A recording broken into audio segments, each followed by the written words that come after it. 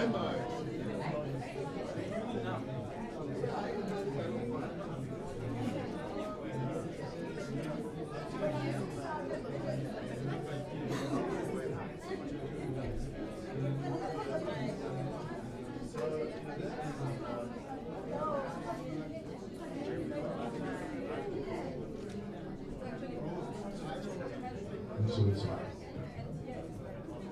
right, ladies and gentlemen, we're about to get going. Be very as well, take your seats when you're ready.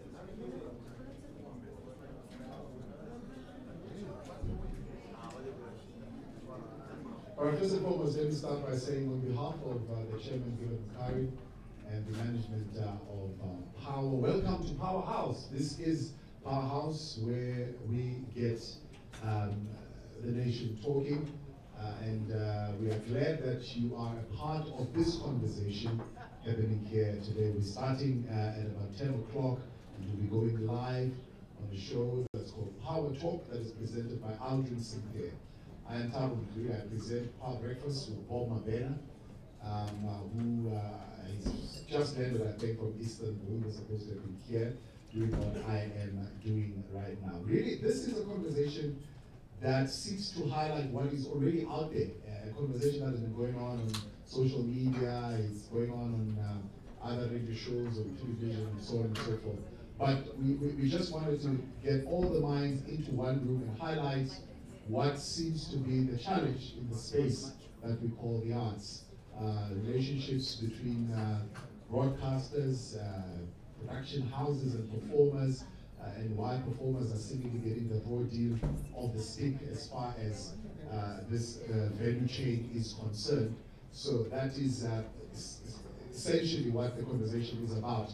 And at Power, we tend to want to be really robust, speak truth to power, hold nothing back, and I most certainly hope that's exactly what's going to happen here, because we've got a whole lot of practitioners who are present in the house who are going to share their lived experience. We want to thank also all those who are supporting this initiative, including the Gauteng Department of Arts and Culture and the Film Commission, as well as Power 98.7. Before we begin then with the conversation, and we will be introduced momentarily to the members of our panel. Let me just quickly give you some of the house rules. It is a live broadcast, so naturally, as artists, we know that our phones have got to be off, because that will interfere with the broadcast. So please keep your phones on silent, please, because we don't want that interfering with the broadcast. When it's the moment for your question, because we've got 2 hours and because we've got such a full room, please try and limit it to one question, but also don't give it a huge preamble.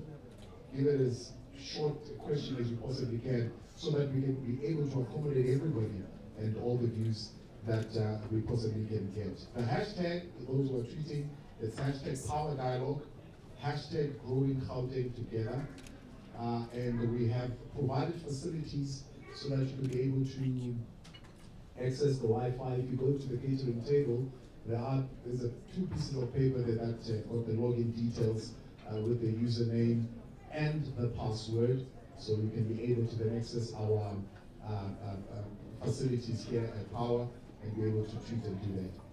When we begin with a dialogue, these doors at the front, I believe, will be closed. So if you need to access the bathroom, you're going to have to use that door. So you will have to go out there and go all the way around, and the bathrooms are right here, and they are clearly marked. You'll be able to access them from that point. And I think that's about it from my side. Thank you once again for being here. and we have a fruitful engagement, ladies and gentlemen.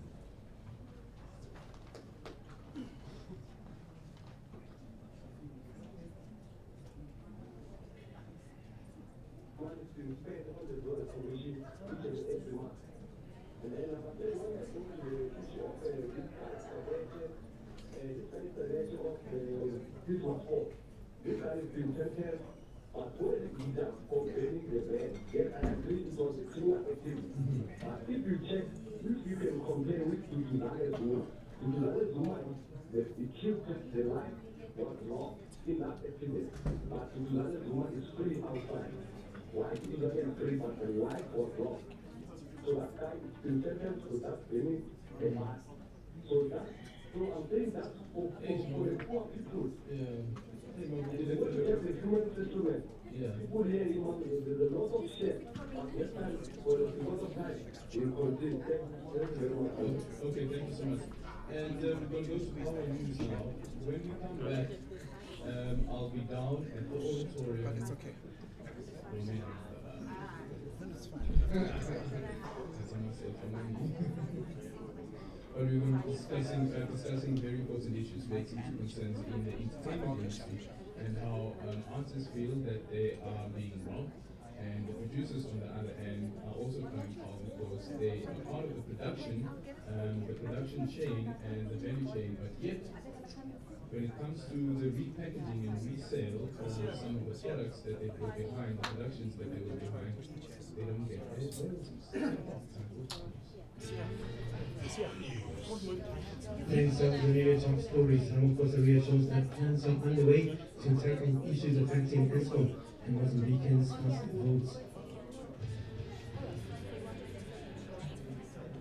Local News 10, good morning. I'm Tabo Lokwani. Analysts say Cabinet's possible approval of the integrated resource plan, together with bold announcements on ESCOM, will boost investor sentiment. President Cyril Ramaphosa told investors in London at the 6th Financial Times on Africa Summit that a new ESCOM CEO and plans to deal with the power utilities' 450 billion rand debt will be announced in the next few days. Cabinet is also set to discuss the country's energy roadmap tomorrow, which has been in limbo since 2011. Senior economic lecturer at Vertiunkile Mondi says these developments will give the much needed policy certainty. The integrated resource plan will really be a huge signal complementing what the president said today in London. So in that regard, I think we may see a huge appetite again back to South Africa, where one side opens up, where ESCOM is leads by taking the debt out, and where ESCOM really starts making some improvements. In other news now, Parliament's Portfolio Committee on Cooperative Governance and Traditional Affairs says it's deliberating over an inquiry to probe the VBS mutual bank saga. The committee held hearings over the past week, getting information from municipalities that invested in the now-failed bank. Those hearings came a year after a damning report was released into the mass looting that led to the collapse of VBS. Chairperson of the Compton Portfolio Committee, Faith Otami, says the report will be compiled and how accountability is to be sought.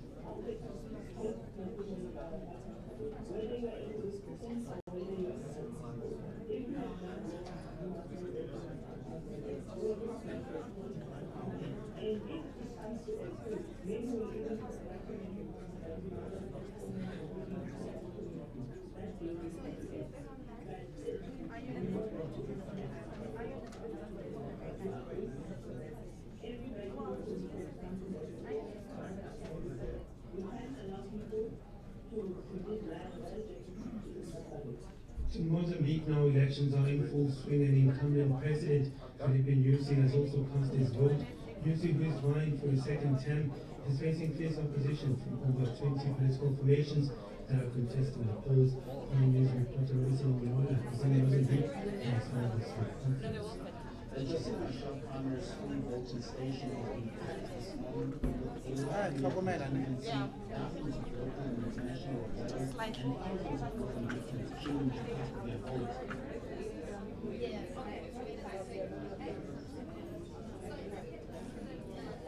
President Filipe Nyusi was asked to use his vote when the stations opened at 7 o'clock this morning, activating million people were registered to vote in these elections, with Frelimo expected to extend its stay in power for a while since the achievement of independence from the previous province in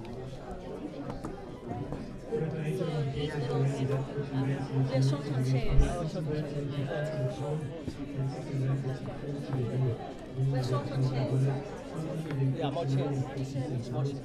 If you don't mind, I'm trying to keep it away from the show instruments.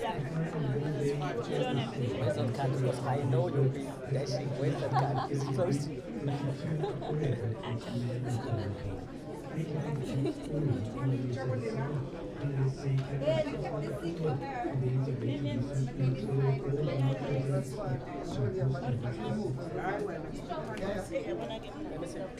we do the pencil out.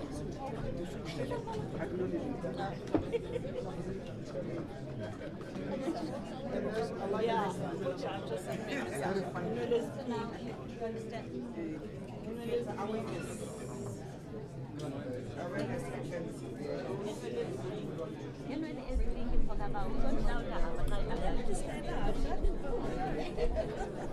hello, Mbali. Hello, hello.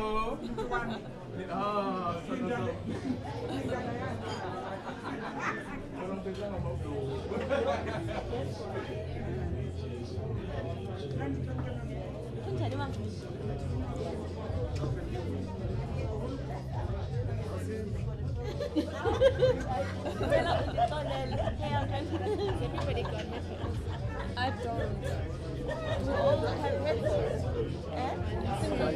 That's what there's one person. No, there should be one per person, yeah. We can share it. Do we have enough? No, we don't. Just check it. We don't have enough headphones. They don't have enough. Yeah.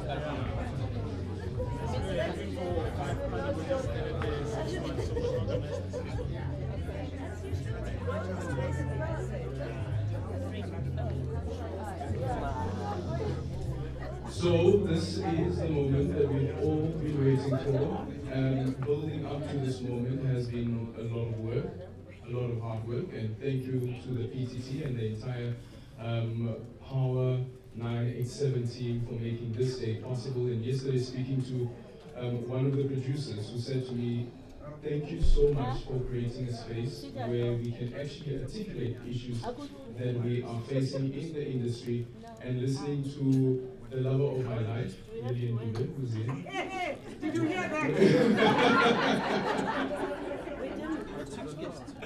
With pink hair, yes. Listening to her speaking at the memorial service of where she said that former President Jacob Zuma had said once and said, let's meet as the entertainment industry with the president. There was one meeting that took place, but after that, nothing happened. And concerns were being raised in the entertainment industry. And what I took away from that is that we need platforms like these to have such conversations. And I hope even beyond today's conversations that will be taking place, that we will have a united entertainment industry. But as you know, every organization have diverse views. You know, the ANC, they call it a broad church, but the ANC is still the governing party. So clearly there's something right that they are doing to remain the governing party, although there are conflicting views within the organization. So having conflicting views in an organization does not necessarily mean that we do not get along. It just means that we're thinking differently. But the intention should be, we want everyone to prosper out of events of this nature. And I really hope that all the veterans here and the young people who are coming into the industry, the producers as well, and the broadcasters, that after this, there will be a meeting that takes place where people in the entertainment industry sit down and pave the way forward. Ladies and gentlemen, welcome to Powerhouse, and this is Power Talk with me, Alvin St. Pierre. This is a Department of Sports, Arts, Culture and Recreation on Power 98.7. Okay, so if you listen to Power Talk, you would know that there's absolutely nothing that is off topic. Ungabuza noma yini, noma yini. And I want to start off the conversation today a bit differently to how we normally have it on air. You know, on air, I would start off and ask the questions and what. But always, what should I play? Okay, so part of our panelists is we have Mbali Hlophe, the Gauteng MEC of Sports, Arts and Culture and Recreation. And MEC, thank you again for actually sponsoring this event as well. We really appreciate it. And then we have Leanne Kumalo, co-founder and MD of Selective Films, Tandi Davis, deputy chairperson of the IPO and producer at Storyscope Maralo, veteran actress, Namita Umlana as well, actress and cultural activist who are part of the panelists, but we also have veterans as well as producers who are part of today's conversation among some of you in the audience as well. So we will be taking your calls a bit later on 061 987 000. Please, when you tweet, please use hashtag Power Dialogue. There is hashtag Power Dialogue, hashtag Power Dialogue, hashtag Power Talk, and tweet at Alvin Sapir, tweet at Power FM 987. So let's go there, ladies and gentlemen. Are you ready? If Ukwatile, it's okay. We accept anger on power. We allow anger on power. But it's not about the anger, it's about the passion that leads to the anger. How are you? Good morning. Good morning. Just quickly introduce yourself. I am Sasa Yende and I'm a classical music practitioner of Christina and voice coach. Okay, so your comment or question? Okay, I'll take just less than a minute. Okay. I'm amongst hundreds of qualified music practitioners in Gauteng who do not get singing gigs and teaching jobs despite qualifications. And I'd like to say we've seen programs like the Gauteng Sport Awards, which I believe that the department invested a lot of funds to execute such a big project. We don't have classical music awards, yet choirs and musicians within the province are doing so in the classical music fraternity. And the question is, what are the opportunities for arts and culture as the department is so focused on consuming sports? And also, when will the department take charge in empowering young people of Gauteng? Because I believe that one of the key things that the department wants to invest in is developing the youth of the province. What about those in the townships? Also, we do not have classical music instruments to assist with the training of young singers, as we have students that are unemployed, but they are so keen to study music, but they do not have access, and we assist them. For example, one of my singing students represented the Gauteng province at the national level of the school choral competition. She's in matric and she wants to pursue a career in music. And as someone who studied music, I don't know how best to advise her. Because I have faced the realities of the creative industry, particularly the classical music fraternity. And lastly, classical music, I'd like to make this clear. Classical music is not white people's music, as people always say. We are here, and there's actually thousands of us who took this as a profession. Thank you so much for that. MEC, I think that's for you. Yeah. I think firstly, let me just thank everybody for coming here. We really see this engagement as one that is critical. I think we're all aware of what's going on in social media and the discussions regarding the creative industry in particular. It's a huge industry for the country and particularly for the province. I mean, the ITC estimates the industry to be worth 68 billion, so that's quite a lot.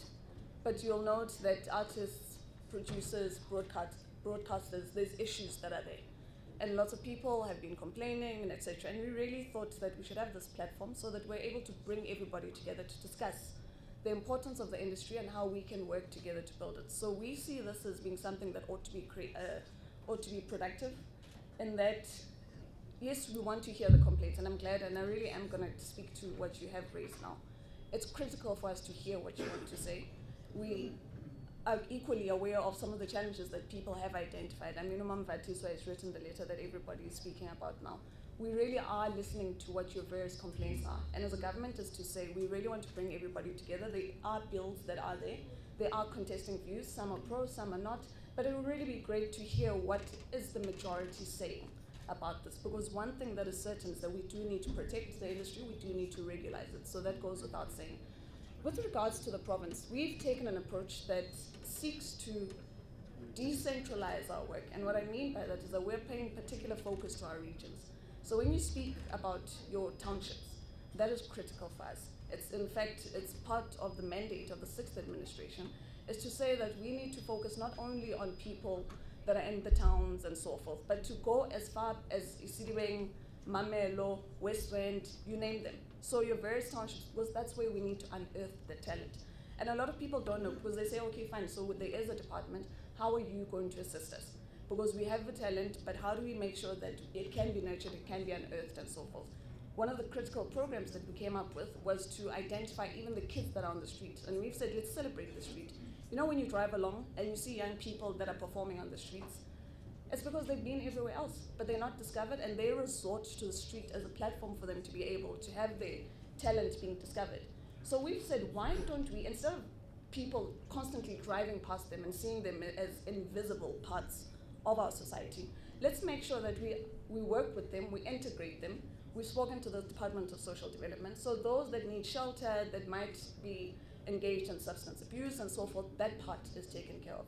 What our interest is, how do we unearth their talent? And so we've started to integrate them in our various programs. You spoke of the sports awards, they were there. In fact, some of the dancers that were dancing for TKZ were the guys that we took right from the robots who perform every day.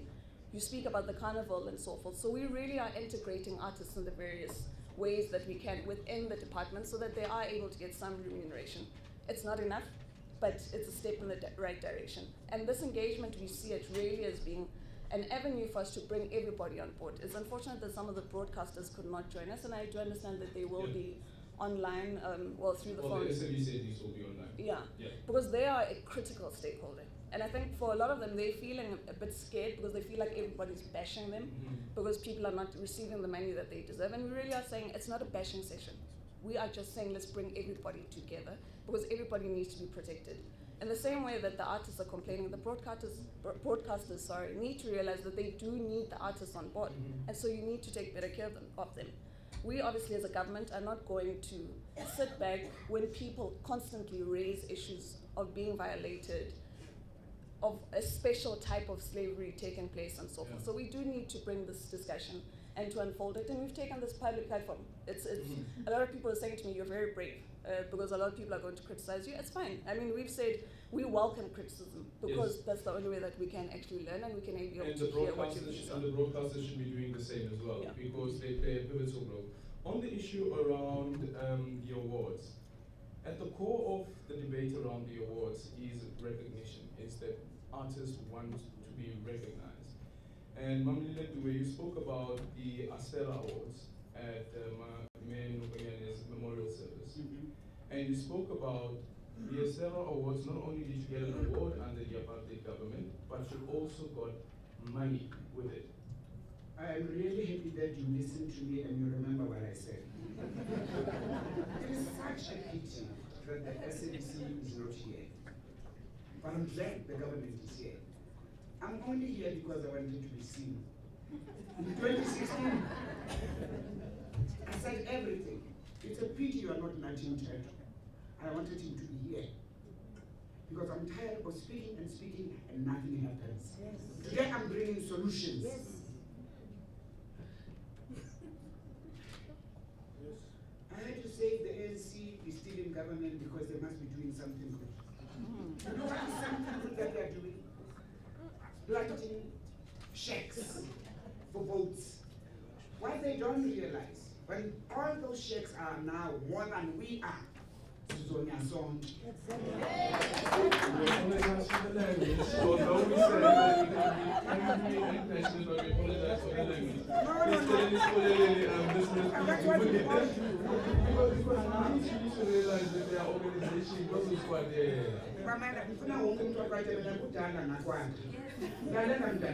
The reason I am saying it's such a pity because the SABC is not here.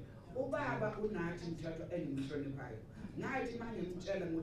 SABC is actually disempowering us. As a producer, they'll give you 7 million. But before you start your production, 2 million goes to studios. Another 2 million goes to somebody else. By the time you do the actual production, you've got nothing. And then I say, Mdanam, I know you are worth 10,000. Please, Mdanam, Moma Mako, can you work for 1,000? That's what happens all the time. Should you make any profit at the SABC, they want it all.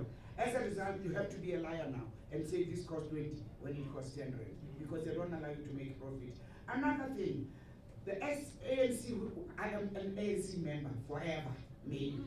I don't know, I'm not fired. I'm saying they messed up. I'm not going to be using foul language, but as an elder, I'm allowed. But now I'm going to show it. So, Yeah, they fired them and they rehired them as consultants. And because they were bitter, they were charging an arm and a leg and doing all sorts of things. And then Yamanala, I've never seen anybody mention Udali. Udali was the first one who was managed. Yeah, no. Nobody mentions that. And the ANC government, because they didn't know the SABC, they did away with dubbing, killing the actors. There were actors who had a livelihood through dubbing. They lost their houses, their children were taken out of the best schools. So what I want to ask this beautiful lady from the government is, does the government even know what is happening? Because to start with, we as actors are not regarded as workers. Do you know that? Yeah. But we are highly taxed. You cannot get a loan. The only thing the government knows is to congratulate us and to Condolences. say, what is, and to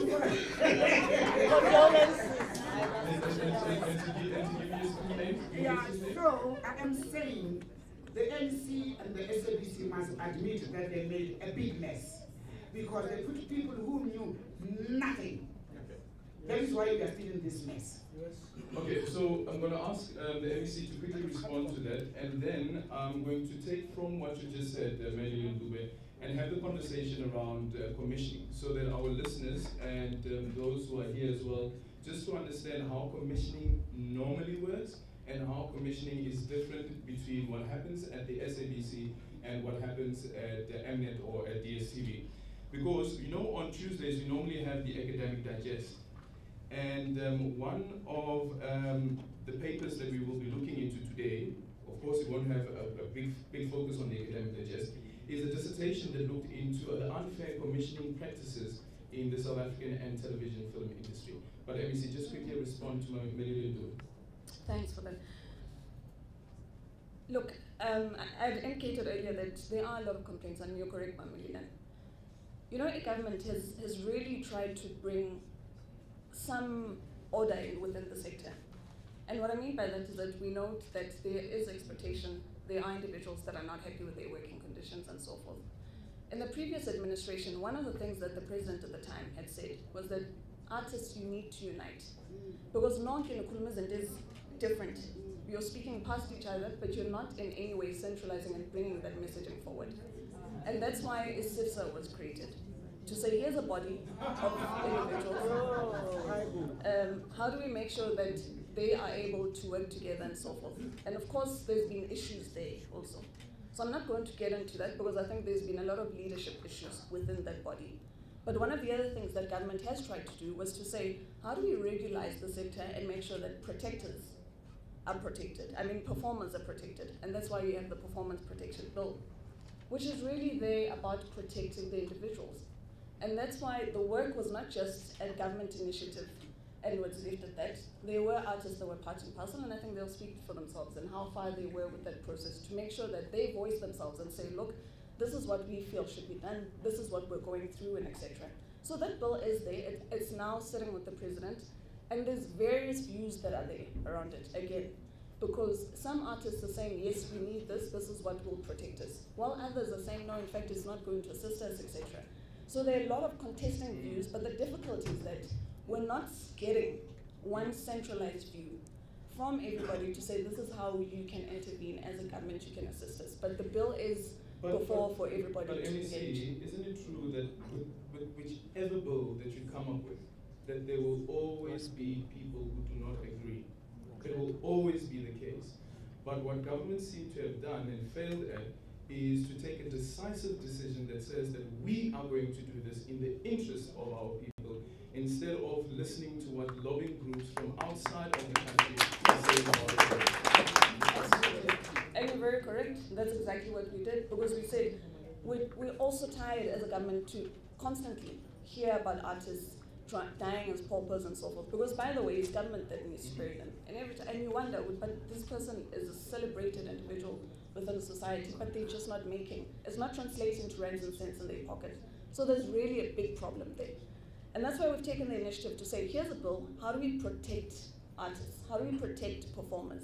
And it's now sitting before the president for signature so that we can be able at least to say there is a way that we are attempting to regulate the sector and protect the performers that are there. So that we never have to hear, like you're saying, Mbali, and I understand ukatele now because we have been speaking for a very long time. But there is progress that is coming, and this is really what we'd like to see.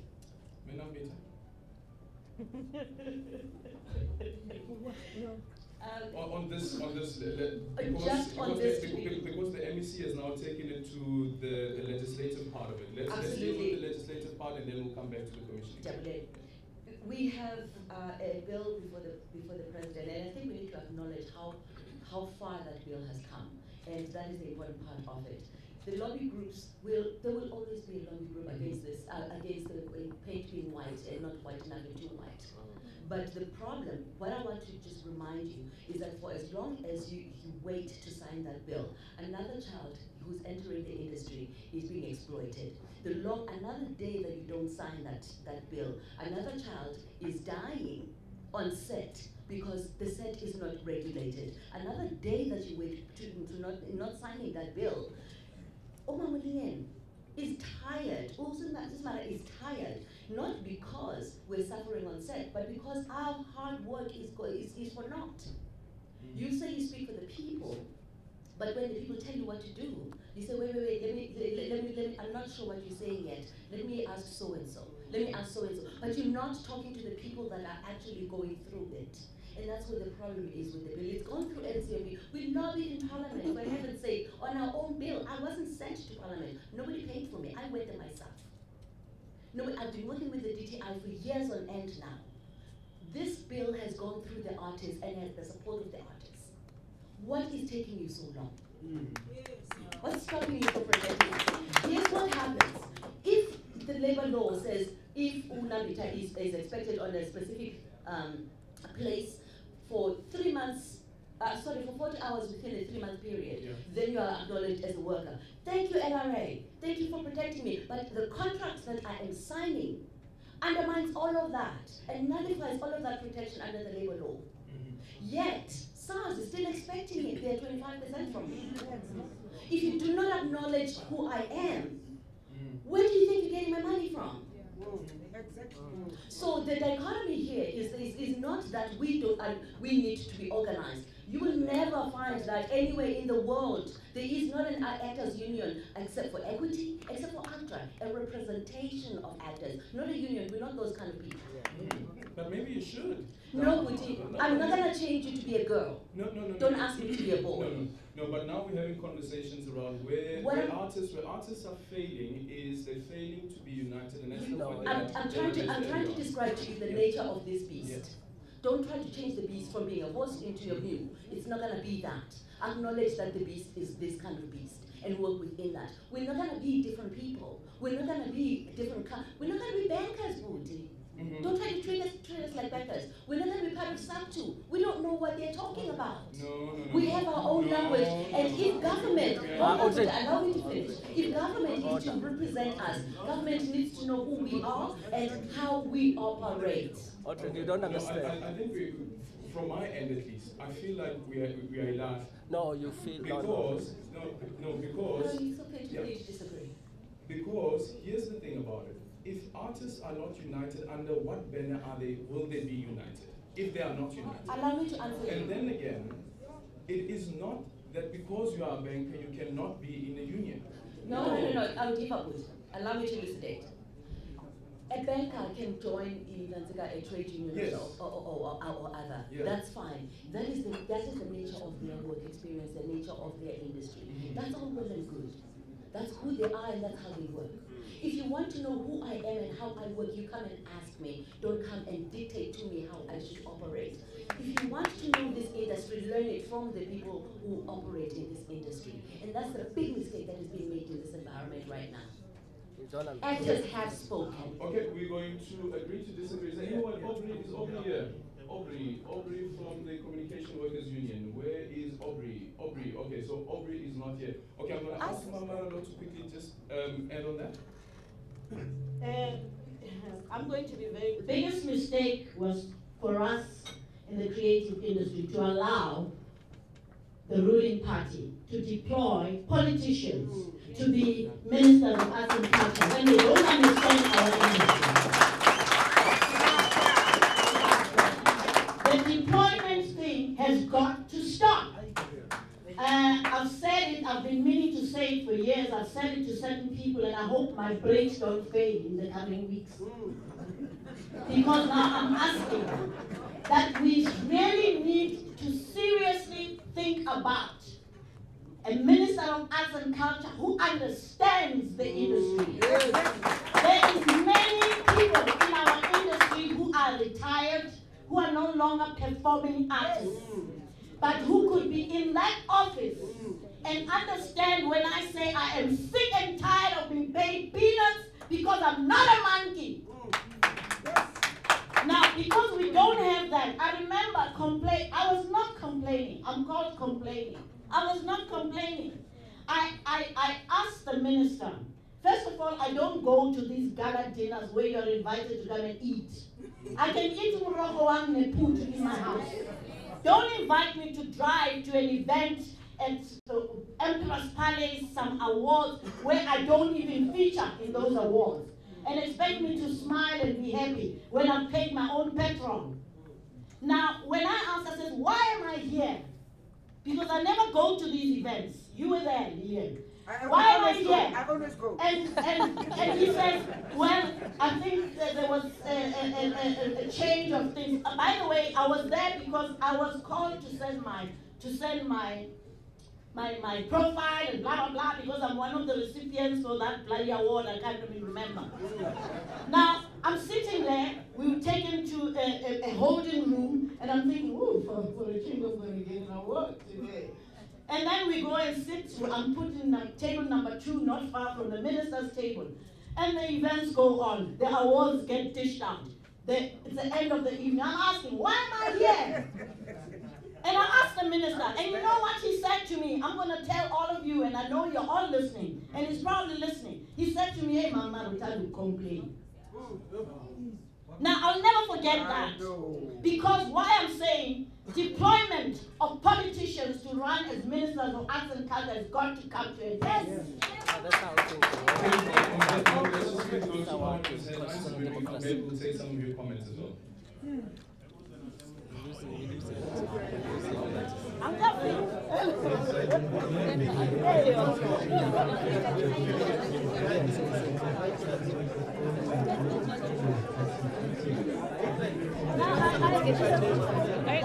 I'm trying to stock up on sugar. Keep your energy up. I'm not brainstorming.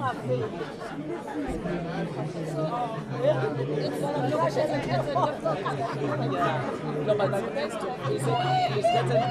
these guys are disorganized. They invited me, they never told me that they changed the program and they don't give me the chance. If we can sit on the solution is legislation. With artists, I've led organizations of artists. They will never unite artists, no matter how. Minister after minister, so it's the legislation, it's the framework, and people can regulate that. And no, so I wanted to talk to Jack. No, it's fine. The guy behind you. Yeah. No, they haven't. I want to I've got to I was invited to Jack. Nobody actually updated me. I was even asked to bring an additional guest, which I recommended like someone so that we can represent people with disabilities, so we can discuss them. So then you come and want to do it. I'm not I'm not fighting. No, you can't fight with me. But I'm just saying I was invited and Jesus told me. So imagine the show is on and they want to remove. What kind of treatment are you giving? Not giving from their talk to people. So Audrey, my name is Tebo Tattoo. I want us to focus on the bills. I'm the what? On the bills, on the legislative framework. Because I think this will end up being a government-basing thing. I don't work for government, so I'm not the spokesperson of government. But I was invited, Tebo Tattoo. I represent a structure called IBF. Yeah. Yeah. So no, Kevin must come here. Kevin must come to me. Kevin must come to me. No, he must come to me. Yeah, he must come to me. He must come to me because I'm not taking shit like that. Did you know that the Labor Relations Act does not allow freelancers to unionize? But and also, yes, the labor relations doesn't work that way. That's what you understand. Doesn't work that way. Yes, but that's what I'm trying to communicate to you. Yeah, when I'm saying akhumbula sahlangane Orlando lalela-ke nginama-promo videos bengiyokuze ngithi bangithumelele abantu besebenza nabo but bangibonise no ngike nonhlamulo nganikeza nabo email lapha e-35 receipt so bathi your office hasn't responded so I just want to see them. Yeah, can I send them to you? Just a video, not gonna bother you.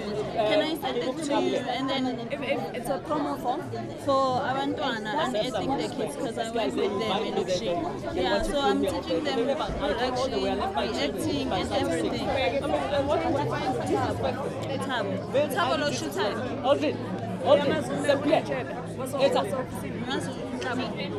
I'm here for a reason, to say something, okay? Yeah, please.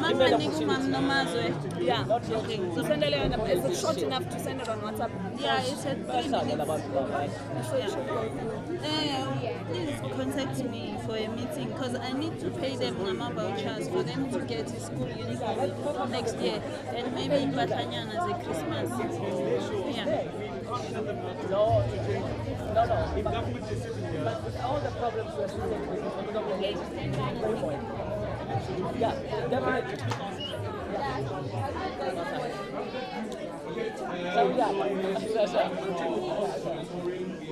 conversation about what's happening today. You may have heard all the passion that came out, all the anger, and sometimes foul language as well. So that's just the nature of some of the debates that sometimes take place. So we're still focusing on the bill. So there are two bills though. It is not just the performance protection bill, but also the copyright bill, which we also need to discuss. But let me just quickly get Leanne Kumaro, co-founder and MD of Selected Films, your take on the whole conversation around the two bills. Let's first start with the performance bill and then we go to copyright quickly. Sure. I think what you're mentioning is important, that it is two bills.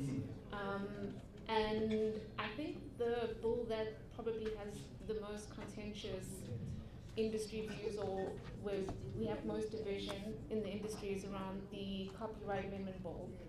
As producers, we're very much supporting that actors, writers, producers, creators need to be earning royalties from their work, and we definitely advocate that this is something that we need to have happen. On the copyright amendment bill, I think there's several things that possibly still need to be considered around how the policy is implemented. There are several parts of the bill that maybe haven't really been thought out. We need to iron out a few things. Is that the fair use? The fair use clause. Yeah. And can we really use a blanket bill for all artists? I think that's where we're getting into where people see us as being divided. Yeah. But I think it's important to remember that we're not divided over the intention of this bill. It's just looking at the practicalities. Yeah. Some of the concern was actually that there wasn't enough consultation, at least when it comes to the copyright bill. Is that your take as well? I wouldn't say that. I think you've mentioned it as well previously, which is that there's always going to be room for people to, come from different opinions and views. And what's contained in the bill is contained in the bill, despite people's differences. And I think we need to put pressure on getting to a point where a decision is made around the bill that's out of our hands at this point. It's in the hands of the presidency. And once a decision is made... No, it's not. Because the reason that the president isn't signing is because people are lobbying him. Do you understand? So if you guys are not lobbying the president, then the other guys might just win. And convincing the president. No, I don't.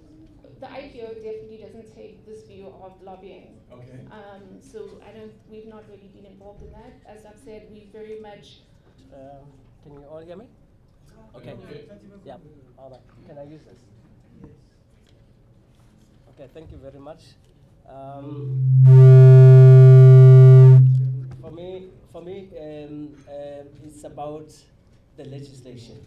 I hear about government all the time making, whether it's an excuse or it's legitimate, to say artists unite, artists unite, artists unite. You know, it's, in South Africa in particular, it has shown that artists are not perhaps that keen to unite. You know, artists are independent, they are very creative people, and all over the world it's been very difficult to unite creative people. So not that they don't want to work together, but if you fix the legislative framework, then you fix the problem. And I think MEC, government should take the responsibility. It's government's responsibility to protect the most vulnerable. And that is why the bills were drafted in the first place. And that's where we see government cannot listen to lobbyists. Lobbyists are like white monopoly capital, who want what they want. So I always ask the question for those who are opposed to the bills and say, okay, where are we now? If you are opposing the bills, what is the status quo? What has the status quo done for the industry? It has only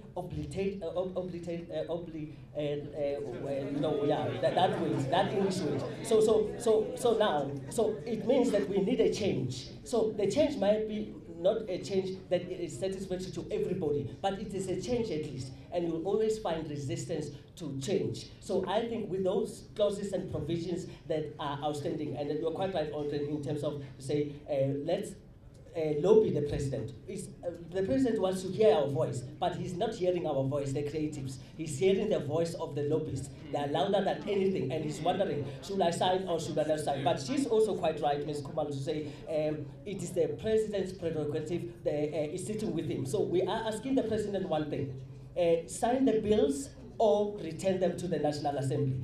Because of you've got to do something, at least do something. I was listening to Florence Masaba over the weekend, and she said that very remarkable statement, do something, don't just sit on the bills. And I'm saying the bills are progressive, and I think they need to be supported, and those provisions that are problematic, let's see how we can fix them. But to send them back, it's more devastating because it's going to take us a long time to get to where we are today.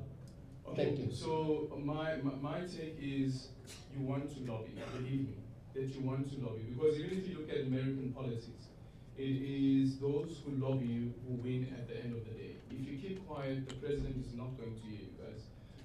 Okay, Owen. Thank you very much, Owen. And thank you very much, Vachiso, to raise this important issue and to be brave enough to go and write open letter about it. But why do you write open letters in the first place? Is because of there's no platform where artists can go and complain and be heard. Yeah. The arrogance up there is unbelievable. I can tell you, you write to the MEC, you write to the minister the same. On the 27th of June this year, I wrote to the very same MEC that is here with me. To date, I'm still yet to get a response or acknowledgement of the meeting. Why did you write? No, I wrote, I wanted a meeting so that I can address my issues with them. And at that meeting, I've never even gotten an acknowledgement to say we did receive your complaint. To see the elders like Kabomara Law coming here and they tell us that they were told that they talk too much is unbelievable. This is an international star. There is no platform. How come SABC doesn't have one board member that is coming from this industry? The very same broadcaster that is supposed to be feeding all of us, we don't have a representation. I think that's where the first problem comes. Secondly, I'm worried, Sister Nandit, about the bill, because we never had a platform like this where we were called so that we can come and discuss the bill and go to Parliament with one agreement. I think that should have happened because of some people say oppose the bill, some are anti the bill, and I don't know which part to belong to be honest myself, because of I don't know what should we be saying. So we must discuss this bill as artists so that when we go there, we go with one voice. Yes, it's true, we are not united. That is the problem. We've got to stop working in silos so that we can discuss things and our problem can be heard. I think that's where we should be starting. Okay. Thank you very much. My name is Peter Sepu, I'm a producer and director at I just want to add to what my other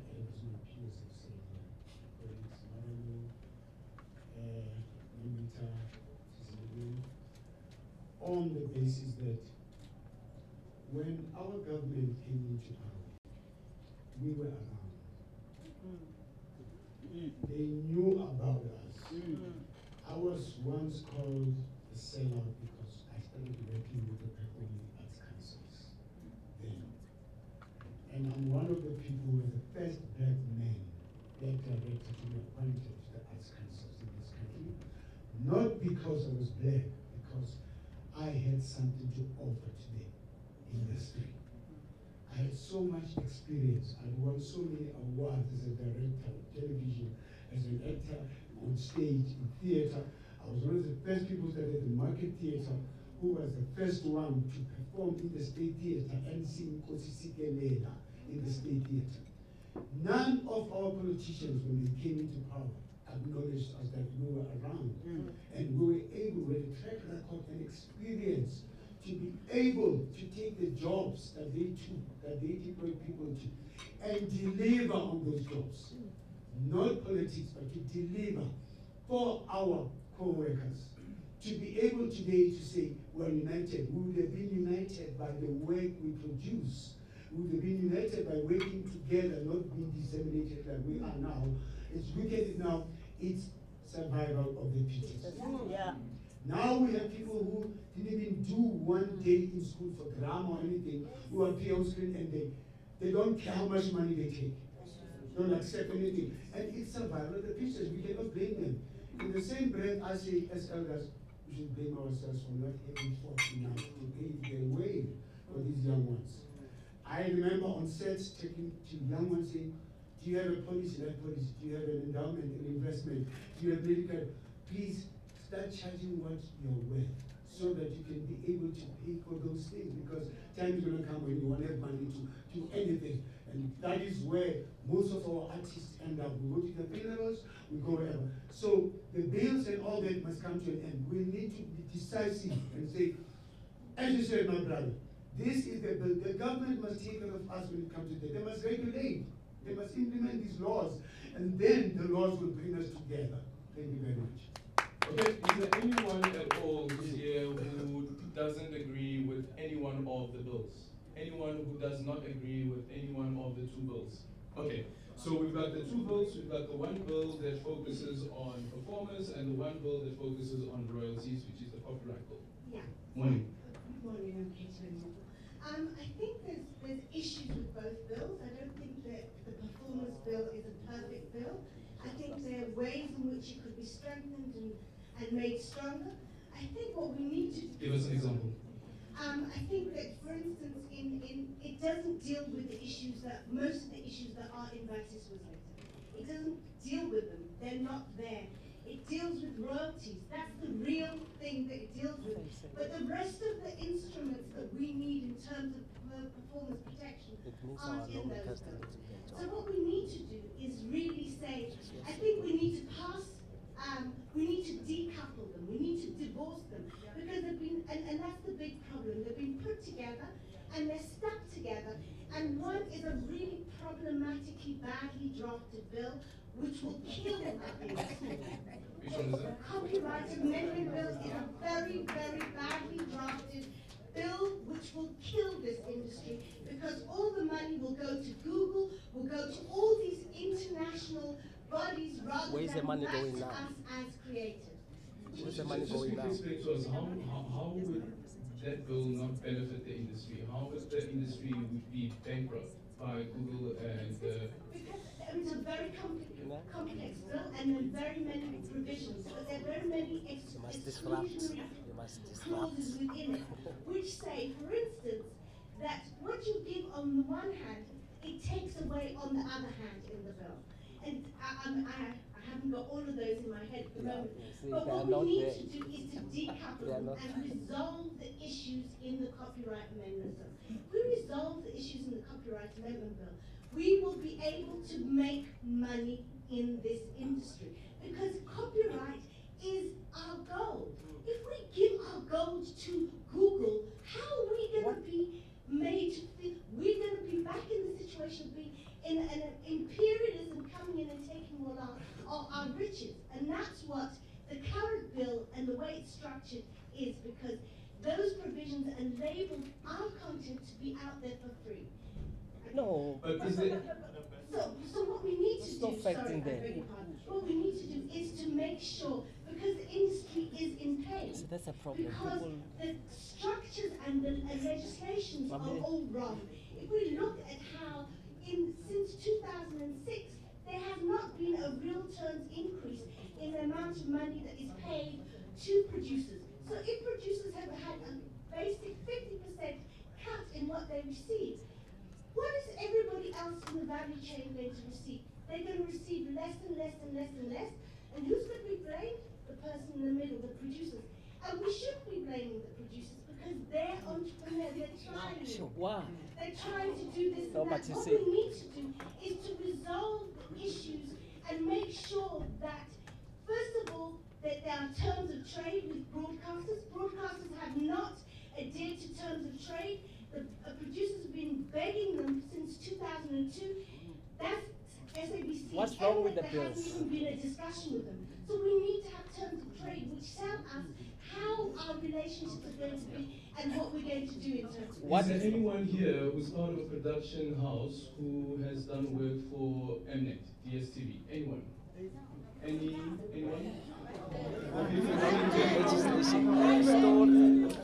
Oh, okay, so we got one of you for being here.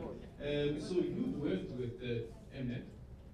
Yes, I was part of the team that launched the channel in 2010. I'd like to just contribute by saying this. The proposal to the president is straightforward.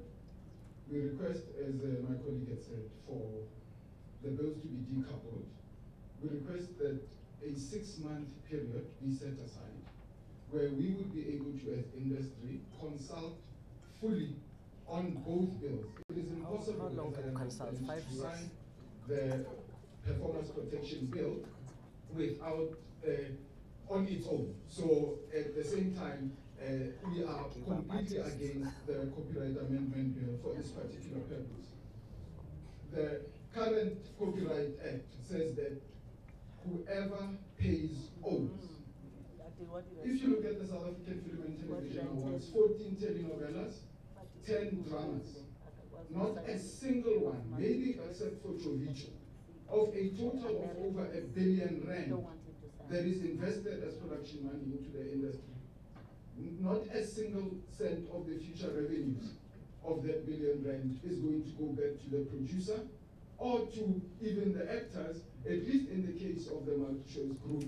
Because one of the impression that we have as the audience, as people who watch these programs, we see a Connie Ferguson, for instance, on the Queen, and we think that, well, she's getting a lot of money. Then the next time you travel, you're overseas and you see her again, the Queen, but now she's speaking Portuguese because it has been repackaged, and you're like, wow, she's famous, so she must be getting a lot of money. And I understand that actually that's not the case. No, it's really not the case at all. So the clause would literally read something to the tune of the broadcaster will own all rights on all media currently existing and any other invented in perpetuity. And as a result of that particular clause, which I think stems from the bill what addresses the that. current Copyright Act, And the which bills is part of what address needs to that. be amended, is the challenge that when you begin speaking about lobbyists and who these lobbyists are, it's really lobbyists who are trying to give you something with one hand and to take it away with the other. Because the principle of it is that as a producer, you create 600 episodes of a television show, and somebody else wants to then say, I want to use it for fair use.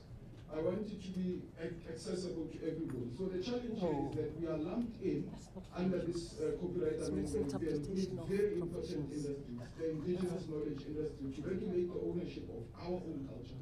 We're lumped in with the knowledge industry, right, to be able to regulate the access of free textbooks. Those are very important national issues. However, the principle is that if the actors are saying that we must push this performance bill forward the way that it is with the copyright amendment bill, the truth of it is that as producers, we will not be able to, and I think my colleague put it very squarely, we will not be able to generate enough revenues to be able to feed all of us. So the recommendation is very straightforward. We need a 6-month period where the bills are returned both of them, to the industry for consultation, as opposed to just signing willy-nilly immediately. Mayor Mbali, do you agree with that? Should the bill be coming back? We've been saying action, action, President. Does the President do something? I was asking Jack now, just consulting, because I was going back to my notes to try and remember why is it that the bills are coupled. And one of the biggest problems that Jack was reminding me of is that as much as we want the royalties to be paid, they need to be collected and they need to be dispersed. And that's where the copyright amendment bill comes in, and that's why they're coupled. And it's difficult for us because it slows us down on the PPAB. It's really, really painful for us. But there are issues with the copyright amendment bill. There are issues with the PPAB, but we really do need to move forward.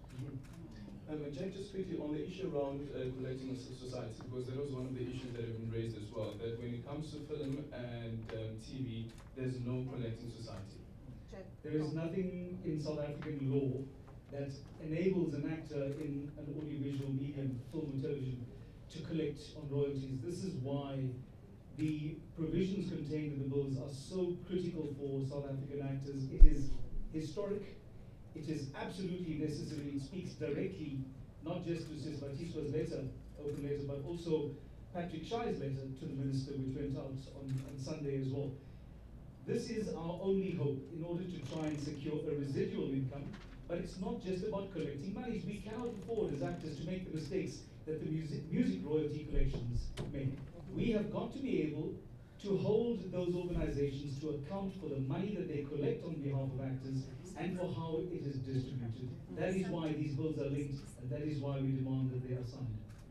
Well, and then when we come back after Power News, we are going to have a conversation around transformation in the industry and whether the current processes around unfair commissioning practices, whether that actually leads to lack of transformation in the industry and stifles the industry. And it also, of course, goes back to the issue around, do the producers have money? Do the producers have money? Is their work being respected? But is the work respected to such a point, or disrespected rather, to such a point where the person feels that I can't do anything? You start a production, you don't get the money, and what do? This industry isn't for me anymore. MEC, we can't have that, right? Yep. Okay, so we're going to go to Power News, and when we come back as well, okay, it's about 3 minutes to Power News. I'm just quickly going to read your tweets at Alden Simpier, at Power FM 987, and hashtag Power Talk. And Nomti says, how I wish I could watch this on my screen. It is, quote, lit, indeed. Yeah. Sipo says, also the problem is much more bigger than simply getting the bill signed, e.g. just show me black creators who get sponsored the same way Steve Hlophe was getting sponsored from the likes of Toyota, MTN, etc. So no unity, so unity is the solution.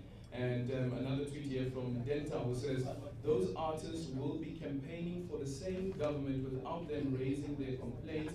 It seems they only worry when one of them is crying. They must show consistency. Is there anyone who's campaigning for the ANC? Anyone who's campaigning for the ANC during the last We always do. We always do. So I move hard.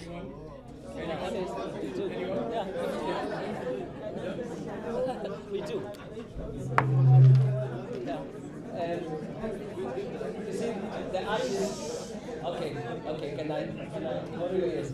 The artists have every right to choose in terms of the constitution for the freedom of association, so and affiliation. So I'm a proud member of the ANC, and I'm not shy. And it's the ANC that brought me to here. Yes, there's problems every year, but it doesn't mean that the ANC is a bad organization. So what's up?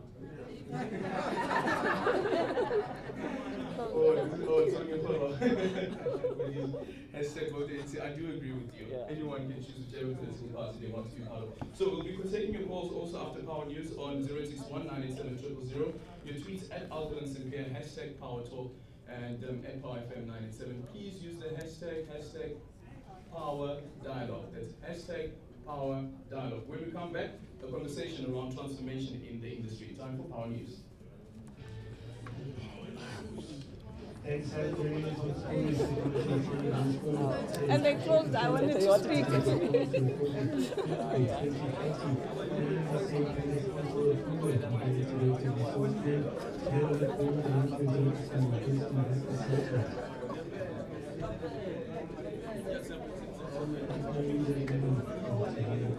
But there is so misdirection about the bills. No, people misinterpret them. No, there's no thing that value says you must make 3 copies. There's no. And people are using that. Huh? Yeah. And that's the problem. We must address it head on. What's the problem with the bill? No. It's a wrong interpretation. Fair use doesn't say that. But what it means is that people are rejecting what they've not read. That's the thing. They So hear you from could be- others, exactly. yes, And then you reject. from hearsay. That's why there's a lot of people that believe sign it and then we'll figure it out. Do you know what I mean? Because, The without Google there- story is a conspiracy theory. It's a conspiracy theory. But you see, the difficulty is that you guys don't want to deny. No. The number one, artists don't read these bills, and number two, they won't deny it. So rather, put the legislative. But you know what the difficulty is that you want to deal with it as individuals. It's not practical. The president's not going to go to every doorstep and say, what is your view, what is your view. But if you've got some board that says, on behalf of artists, this is what we're saying, it's a different voice. You magnify your voice. But if you want to, because the bill's only just, we're scratching the surface. If you have to deal with, you still have to deal with transformation in the sector, the issues the of, implementation of the bill itself. you know, private sector and so forth. I mean, like they indicate. So you only just want to scratch the surface, but because you don't want to come together and have somebody that's going to represent you, it's going to make it. But you see, the politics that come into it make it difficult. People go there, fight for positions. So some of us, we get tired. You know, we've been part of forming these organizations, and then people will literally sell their mothers. They sell you out, 9-9. You find, even now, we've got a group called the Coalition. So, who are opposed to it? Who are these guys? Quality societies, broadcasters. So the people that are benefiting now. So it makes perfect sense. They want to keep the status quo. Then you've got this group, Recreate. Jack belongs to that. I'm not part of Recreate, but I, as an artist, I've been for 23 years in the music. I've had to step back and say, why is this guy saying we must oppose the bills? I started researching for myself. I found that even in the NCOP, all the political parties supported the bill except for the TA. And so it went through the cracks. So government needs to say, take a decision and say, we are giving you this, so to legislate. So that least when you've got legislation, people cannot do as they please. But That's the only way. And the decision. Yes, automatically artists are protected. Yes, legislation is not a panacea. It's not going to be perfect. But government has to do it. If you rely on artists uniting, forget it. You're going to finish your term, another one comes, finish their term, and all they will do is criticize politicians and complain about politicians like that and all of that. So you're not going to win. So use legislation. Government is there to But remember, that legislation is informed by individuals. No. But remember, when it has gone through the NCOP, it's been there for 5 years. There has been enough consultation. I participated when I was the president of the Musician Association of South Africa and the chairman of the Gospel Music Association of South Africa. I'm not 100% entirely happy because of the digital contract. I won't be as regulated as it should be. But I'm saying, taking it back, sending it back is not going to help us. It means the status quo will remain. Sending it back. You get what I mean? So we can never allow the lobbyists to tell government what to do. This has to be decisive. And this is where I want to partner with you. So I just see you shooting your hand up for the eminent question. And those who support it have been in one room. This was supposed to be it. Yeah. So now, the program I'm running is get them in the same room. I spoke to Lisa, head of Lisa Tlagas, said, stop making noise, stop making accusations saying we are captured, we being paid by government. Who doesn't pay me? I said, I don't know who they are.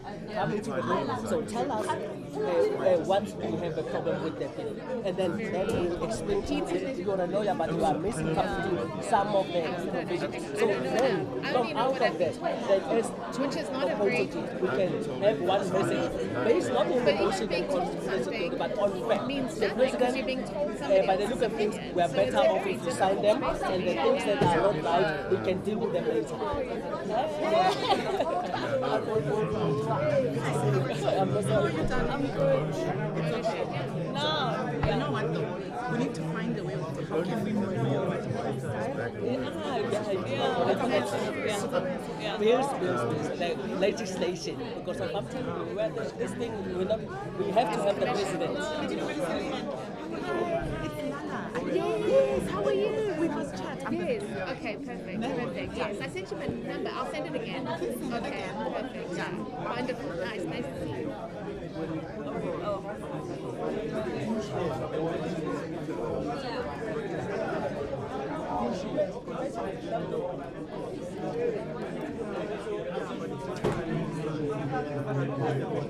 Speech babies. Yeah.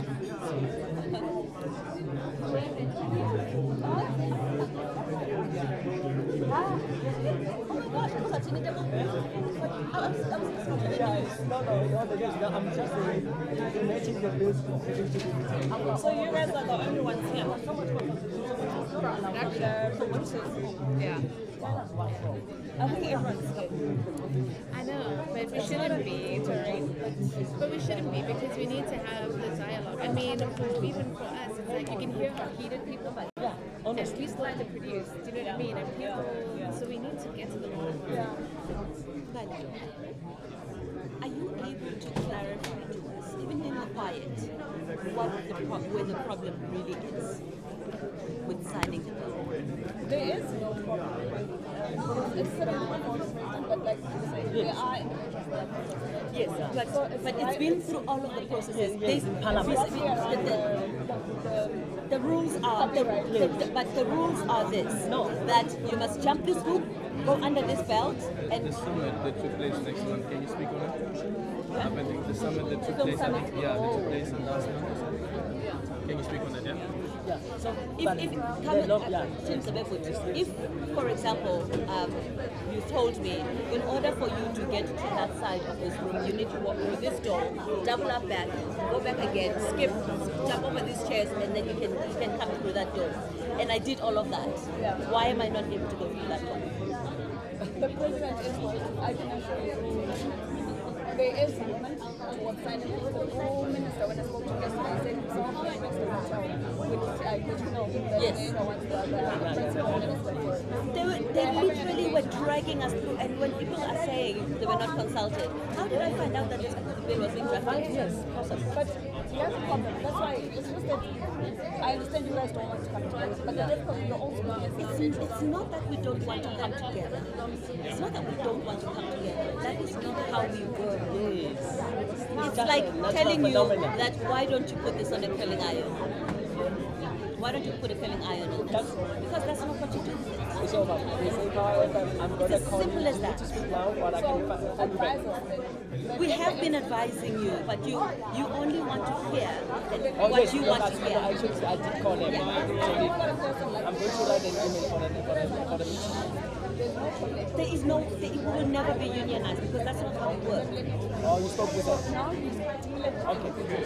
Okay, we'll wait on air. I'm going to phone you back after this. How are you? No, actually, I'm correcting you there. That is not how we industry and the sector as well. We're going to get to the conversation around transformation in the sector, which we're going to touch from this dissertation that was compiled by IFED around unfair commissioning practices in the South African and television film industry. I'm going to get her comments. But before we get there, I'm going to ask the MEC to just quickly tell us, from what you've heard, MEC, since we started this particular conversation, have you been able to discern what some of the issues are in the industry? And maybe you don't have a solution now, but maybe you have some ideas of what we can be looking at and things that we should be looking at. Yeah. The solution really lies on the legislation, because that's how we're going to be able to protect the industry and protect the different stakeholders that are there. So that goes without saying, but what we do need is for everybody to really support the initiative. Because I hear a lot of people complaining that government's doing this, government's not doing this, and so forth and so forth. But the fact that we've taken the bold step of saying, let's have a bill in place that is going to regulate the industry, that is a huge step forward. And we really need everybody on board, because the same way that we're doing now. And one of the things that was coming out quite pronounced, that was quite pronounced, was the issues around transformation. Because artists are saying, you know, the bills are one thing, you're just scratching the surface. There's issues around transformation that are still that we really need to delve right deep into and start to see how do we transform the sector. Because a lot of people think yes, it's nice, you may be in the front of the camera, but what happens behind it? Who are the people that own the content and so forth? That's where the money lies, and that's where we need to transform. And a lot of the times that we've been saying to artists is that you need to make sure that you diversify as much as possible. It's a competitive industry that you're in, and the only way you're going to, and what I mean by that is that diversify, expand your skills within the industry. The value chain is quite long, so you need to be able to tap into the various areas within the value chain. If you want to be able to sustain yourself sufficiently, being in front of the camera is not sufficient. Yes, it's nice because you are artists, you're creative, you want to be in front, but do explore being behind. Be content creators and so forth. So we really were looking at a number of issues with the individuals last month, and these are some of the issues that were coming up. That let's transform. How do we expand on the knowledge of individuals? How do we also assist them with financial management? Because as you indicated, it's not a regular job where you're guaranteed that month end you will have your salary. Yes. There's also issues about financial management that artists were saying, look, maybe we're not managing our money sufficiently. The department ought to have some workshops on financial management as some of the avenues that we deal now with the individuals as subjective beings and so forth. So there's a number of areas that have come through, and it's good that we're having this and people are voicing themselves out, but I really do think that regulating the industry, and it starts with the legislation that is in place. Nambita, we're just speaking now. I mean, you've worked quite a lot with this bill, and you know where it's come from. Yes. So there are a number of artists that have been participating. It's not just you. There are various individuals and stakeholders who have been coming through to say these are what our issues are. We're at the point now where it's just awaiting the signature of the president. And it will get to that point. One of the things in my discussions with the minister yesterday, he had equally indicated that he and the minister of the DTI will be meeting because they want to advise and guide the president now on how to deal with this. We're hearing, yes, there are a lot of individuals that are contesting it. There are those that are pro and those that are not. But they're sitting that's going to take place is really to say how do they advise the president and how do we move forward? Because what we can't avoid is that we do need to regulate it. And I think this is where the common area that we all share and we all agree on. Okay, so we're going to take your calls quickly on power line 061-987-000. Please be short, sharp, and straight to the point so that we can go through as many comments as possible. And after that, we're going to open the floor as well and take some of your comments and questions as well. But as well, please be short, sharp, and straight to the point. Unfortunately, time is against us. Let's go to Ayanda. Good morning, Ayanda. Good morning, sir. Yes, my name is Ayanda Hoda, the Secretary General of FISA. Yes. I want to make it clear to the crowd and to the NDC and the leadership in the panel that we've got a problem with two things in the industry. We've got artists that they are treating themselves as celebrities, so that one who doesn't want to belong to any structure, and that thing on its own is taking us back as the industry. We've got artists that are willing to contribute and assist, and when the NDC said, didn't make a mistake when they said there's a structure that constitutes that artists they should find a way. I know there were problems first. In the first leadership did not have any ways of communication, did not consult with artists, did not speak to the industry. There's a new leadership that is willing to come and assist and listen. And this is not all about those leadership that were elected in Mpumalanga. We are here, we are saying, let's talk to each other, let's engage. Let us not make ourselves as if because we are on TV every day and that's going to assist us. And the issue of transformation that we need to address and regulate the sector is one of the key issues that we need to focus on. And we can only do that through policies, not through discussions that we're having today or not through any other, but through influencing policies. So the issue of this copyright amendment bill is very complex, we know about it. And most of the things that are going to be owned by Google and which are Western companies, most of the Western people are the ones that are saying this people, they've got an interest in making sure that this bill gets passed and benefits them. It doesn't speak about us as black people. Did you read the bill? Owning our own content. Did you read the bill? Only the problem. We are having a situation of separation in the figures. It's black on black, that issue. And the way to check it, it's not about the figures and so on, but it's about the system that was created by the same government to say, you inherit it after 1994, you continue with it, you won't do anything with it. How do we having a federation that will address these issues and having a union that will deal with labor issues. Mama, we can talk about issues of labor that they are not recognized as well. I think it's true, they don't have UIF, they don't have medical aid. Until that, labor practice that they receive on their fair. And the union should stand up and address those issues. Okay. And if we keep on saying there's no need for CISA, there's also no need for union. So there's that's going to be fragmented forever and ever. So let's. Okay, thank you. Sorry, Ayanda. Guys, please keep it short. Zola, please keep it short. Good morning. I will be brief. I think my comments fall into two categories. Effectively, addressing the fact, plus it's about the numbers. I'm saying this having started a radio station that still operates today. I was there in the founding of the only free radio station so many years ago. I'm in management consulting. My comments, I want to address it to the MEC. MEC, we need to have an articulation of what the industry should be. Issues of protection can be dealt with, whether it's this act signed the first 6 months down the line, that's not the point. We need to know what the breakdown of that 68 billion is and take measures to shift it. Last comment, you don't need to wait for legislation to be effective. As an example, I speak to people overseas in Hollywood who want to come and make movies in South Africa, despite whatever comments people may make. We can make that an additional revenue source for our people. The one thing you can do, MEC, is to make sure that when those sets are set up, there's adequate protection and security. You don't just leave it to the production company. We make ourselves attractive. I'm giving you just one scenario wherein you don't have to go to legislative amendment to begin making an effective change. So we need to have an articulated strategy of how that 68 billion is split up, how to go with. That's the ultimate thing that is necessary for the industry. I'm rather disappointed that 20 years down the line, the industry is still the same as I left it. Okay, Nina in Kringle, good morning. Hi, Nina. Can you hear me? Yeah, you can go ahead. Okay, great. Look, I'm just going to throw a few things into the mix. But I'm going to ask you to be short though, Nina. I'm going to try and be short. The first thing is that it's absolutely true that you've got to have a Minister of Arts and Culture that understands the industry, so that should be changed. The second thing is people have been silent for so long, now they need to know how to disseminate the information, and that means that the media must constantly be addressing the issues. I heard a while ago a discussion of the Google problem on air, and one of the artists phoned in and said, I've never heard of any of these problems, I didn't know they were meetings.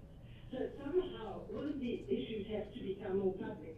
And I would suggest that the government saying we have to protect the artists, they've got to say we have to set up the government must pay for meetings where in fact the artists can learn more about the issues involved so that they don't land with legislation that they actually don't want. The third thing just is that I'm wondering, it's almost what your predecessor said, can there not be some kind of interim legislation that addresses some of the issues that everyone is agreed on? I don't know what they are. I do think, and I mean, I think it's wonderful what you've done, and it would be great if there was another meeting that people could come to where a lot of the issues that they've discussed, they can discuss again, because the issue is getting together.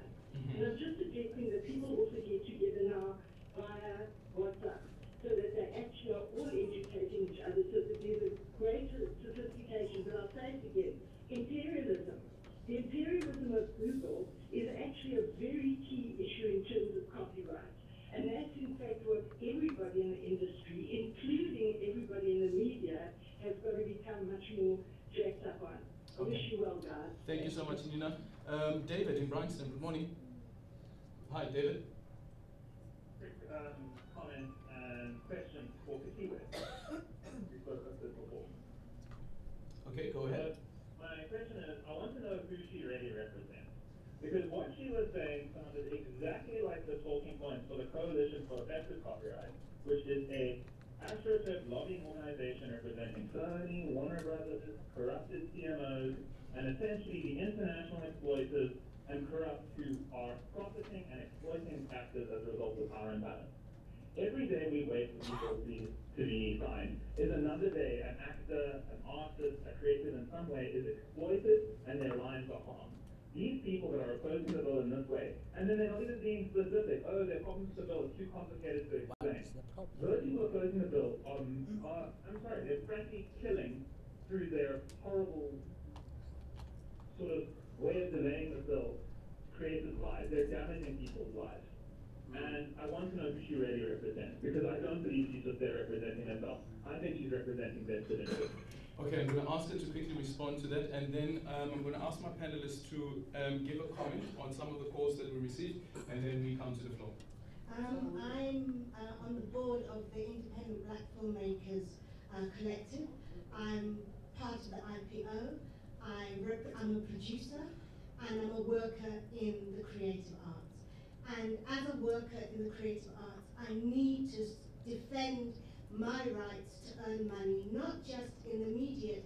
We, as producers, are seen as indentured labor, because what we do for broadcasters is we work and we get immediate money, but we don't get any residuals, we don't get any payment afterwards because of the way the 1978 bill was structured.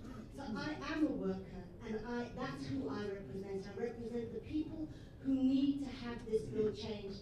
And I am part of that coalition, and I have no problem being part of the coalition, but I think that being part of the coalition is more important than, for instance, Recreate, which is funded by Google, and funded by Google to defend this bill. So we need to understand that there are vested interests, but this bill does not, the Copyright Amendment Bill is a very, very problematic bill, and we can't talk about it. Let's Recreate. Madam, just quickly, the proposal there from Nina, that why don't we have a situation where the industry agrees on certain sections in the proposed bill, let that be a part of the bill, and let that be assented to by the president, and then we deal with the more problematic issues way down the line. Well, you know, I strongly believe that the president's hands are tied. Somehow, there's some people who have asked him not to sign this bill. And from not wanting to mention people's names, it's got to do with multi-choice Americans. They are holding our president's hands tied, that he shouldn't sign this bill. In the meantime, our artists, I have never received any, and I'm not speaking for me, myself alone. I'm speaking for all artists. I have heard people say, we saw you on a repeat of this on Zanzi Magic and a repeat of that. I have never received a penny of royalties. I'm struggling as I'm blacklisted, by the way.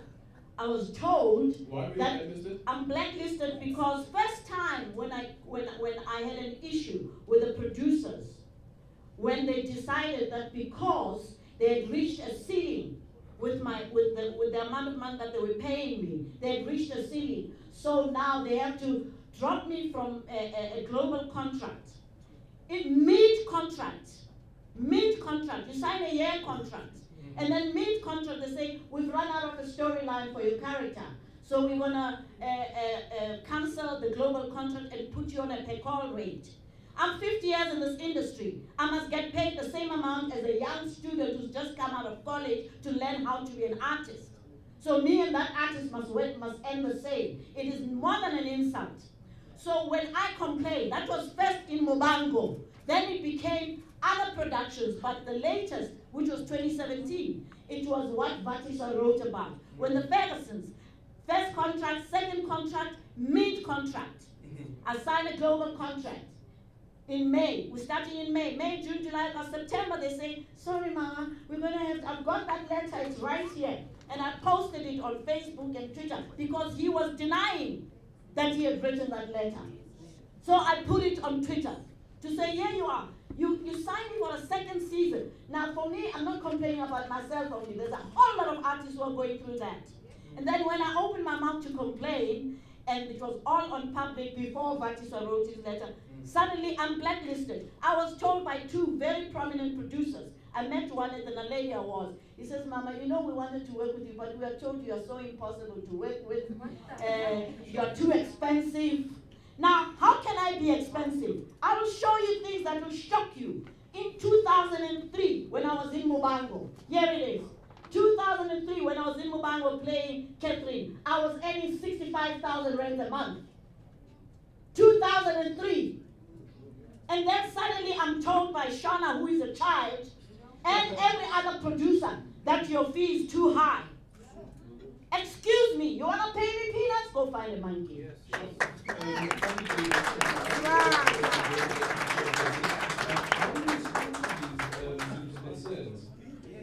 think you can't paint every producer with the same brush.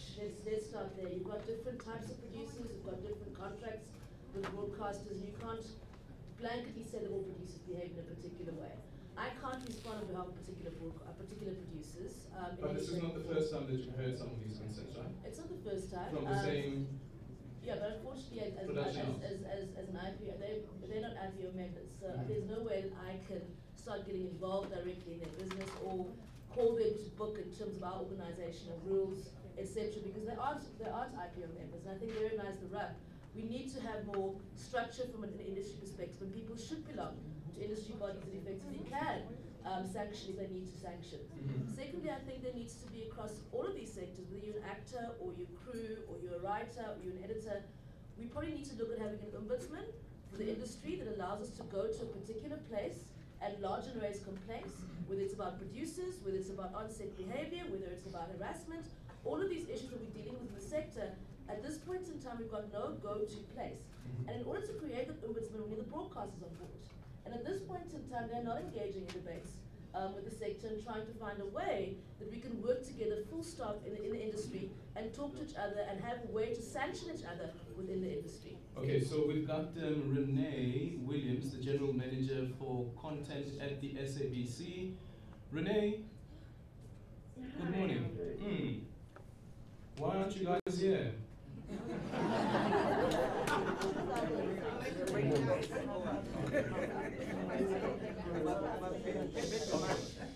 So you may have listened in to what some of the concerns were and how do we respond to that, and just taking off the back of what Thandi had to say just now. Okay, I've caught a little bit of what Chetty said and what Thandi said. This is a long-standing issue in the industry. It's come a long way. I am in agreement with Thandi. We have been trying as a public broadcaster over a number of years to get a representative body. I think SASCA has gone a very long way in creating an umbrella body. We need to have one voice in the industry. The labor industry can be complex, and if it's split like our current industry, then you will have the gap where people are being treated differently.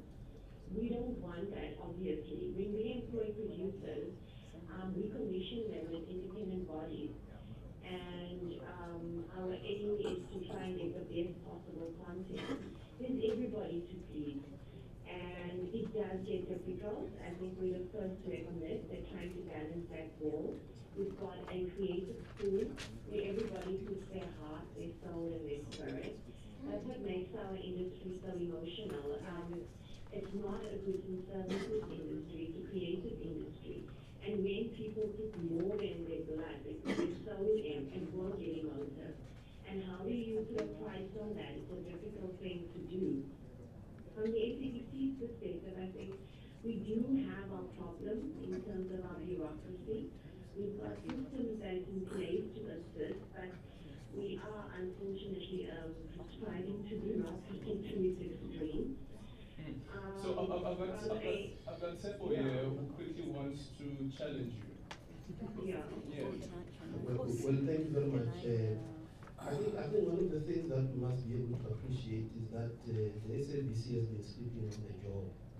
Because as a public broadcaster, I do suppose that they've got so much content that they can be able to commission out of just people who are sitting here, and be able to use the public broadcaster to broadcast what the public wants to see, or memo, and other. Squeeze us. Squeeze us. Secondly, I think on the issues of transformation, and let me not continue without saying, by the way, thanks MEC, because when we in Pretoria, you said you'll organize another session for the creatives, and here we are, and you did it in a public space. But I want to say that it's not only about these two legislations that we're talking about. To transform the industry, you need to also start thinking about the fact that we are part of the global society and the global community. And as a result, this country, 25 years later, we've got no paragraph on cultural diplomacy. A lot of our artists go out in the world and they get exploited because nobody defends them. Not even the missions abroad defends them. And I think we shouldn't limit ourselves to what is available, because it does seem to me that fundamentally the problem here, the differences that we see here, could be because we did not start the process of developing these legislations. You can't have the sector differing on the contents of a document that must protect them. So this notion that the industry can think for itself, it must come to an end. This notion that people must decide what is right or what is wrong for the industry, I think it must come to an end. Allow the industry to speak for itself, put the laws, and I agree with the lady who spoke. Let's start with the things that we all agree on, and let that pass. Okay. And then allow ourselves to interrogate further what is it that we want. But I think it is important that we continue these platforms, and thanks for this initiative. I would propose that it continues. Yes. Remember that Nina said you guys must have a WhatsApp group as well. So we're going to go to Power News headlines. When we come back, we're going to get some closing remarks. I am going to come to the floor. I promise you that. We're going to come to the floor, get some closing remarks, and Renee will get your response just after this. Thanks, Aldrin. Good morning. News making headlines. This Jacob Zuma's legal team has indicated that the fully applying for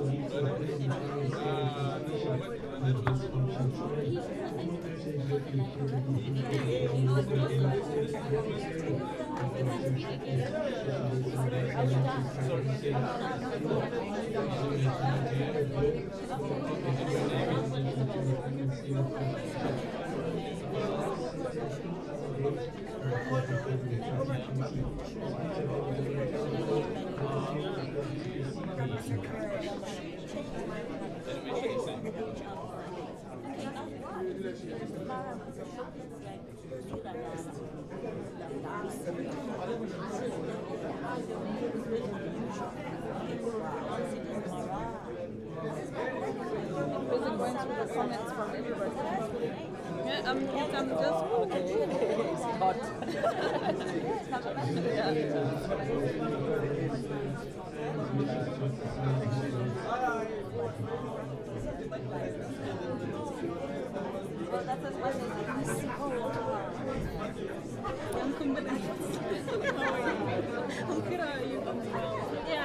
Yeah, the last time we actually didn't get a chance to speak to you, but you know, I requested a meeting and she responded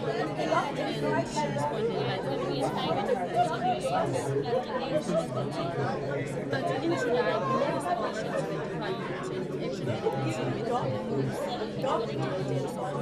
and they actually liked the proposal and then they said we would assist, but now like the data is just saying no, we can't assist.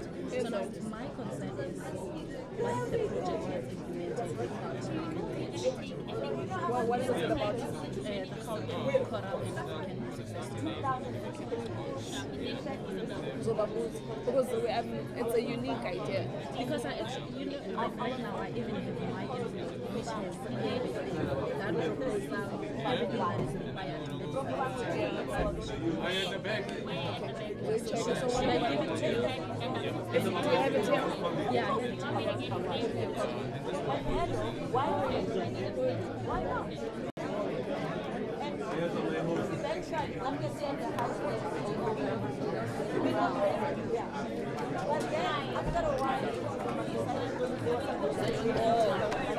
Don't know if I get that. No. Zohamba na ibegela. So many people want to make it the same time.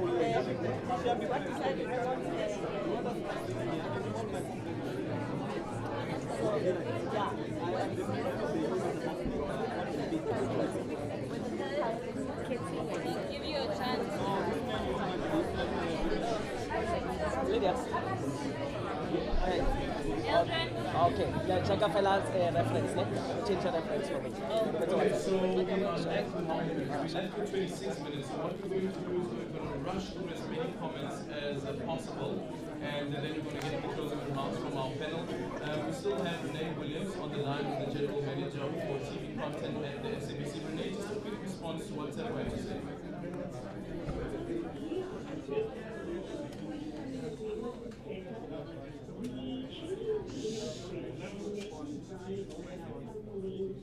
We all contribute to the industry.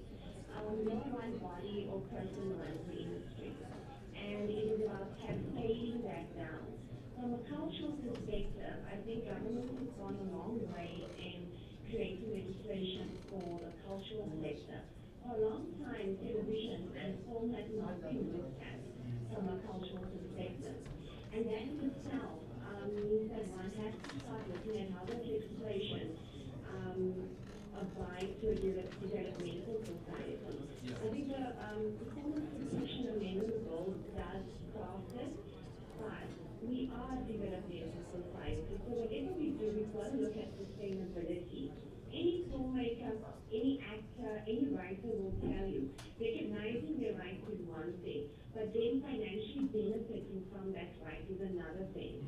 So if you create the recognition of that right without looking at how you're going to make it financially sustainable, nobody is going to benefit. Okay. And I think we need to really start looking at that. So Renee, Renee, sorry, because we need to go to other people who also want to comment. Quick question. Have you guys been able to sort out your contract with Generations and how Mfundi Vunda and treats his artists? Okay, so two things. From a artist agreement, there is discussions between SASPEC and IPO and the performance management artist company and product around terms that happen within a set, how actors work, what are their timelines, what are their timeframes. Since 2014? That's in place. From our side, we guide the artist agreement in terms of the fees that we pay. I'm not sure if you guys have discussed this, but the SABC has two clauses that come into play. It's clause 5 and clause 7. One is repeat fees and one is exploitation fees. That's where we guide. And I'd really like us to just, before you come in there, the problem with the industry is that different producers, different production companies treat people differently. If you do not have one standard SOP that says how everybody must be treated, whether you walk onto a set as an extra, whether you walk onto a set as a presenter, whether it's an ad, whether it's a video, whether it's a series, it has to have one understanding. So dropping that entirely and saying to the SABC, you must take out contractual statuses for the entire industry, I think it's the wrong approach because we're just going to go back to where we are. Okay. There's a long stride being made by the industry in trying to rectify that. And we need to rather work on what's been built than trying to break it down. Okay, so there's a question here that says, why do they not sign with, is they the artist? The SABC does not sign the SABC is not signing on the freelance contract, and yet the SABC is mentioned 3 times on the freelance contract. But part of the reason why we cannot collect on those royalties, where the SABC says they will give a certain percentage, is because the SABC does not sign on that contract. So they have standardized, they've given a standard industry contract for freelancers, anybody who is going to be featured on their platform, but they do not sign on that contract. So they have no obligation? So they have no obligation, but they do have third-party obligation, and they're still not following. Okay, Renee? We do not sign on the agreement because the agreement is between the two parties, which is the actor and the producer. The SABC is guided by CASA. It sets out what an independent producer is. And I remember KTV mentioned that earlier. And we do respect the independence of a production company. We also respect that anybody working on an SABC commission production has to work under certain conditions. our obligation is clause 5 and 7, and we don't need to sign that contract in order for us to adhere to it. We've got, out of everybody that claims repeat fees, 80% of repeat fees are claimed directly by actors and not production companies. Okay, thank you so much, Renee. So Renee, I'd like you to listen to Ifeli Mabanya. I think that she might just have a solution to your particular problem when it comes to commissioning and what she calls unfair practices of commissioning. Hello. Hi. I wrote a paper in 2007 that was focusing on unfair commissioning practices in the South African film and television industry. So one of the things that I was particularly interested in based on experience after working for ICASA and the NFVA was the whole issue of, the concept of he who pays owns. And my particular issue was, why is it that broadcasters feel the need to hold all the rights? We know that it's problematic in terms of that particular provider because it says broadcasters will hold all rights in perpetuity, including all other media now known and unknown. So I know that some of the things have already come up, but I think what's missing in the conversation for me is the role of ICASA. ICASA is important because they have the power. They have the mandate to regulate broadcasters.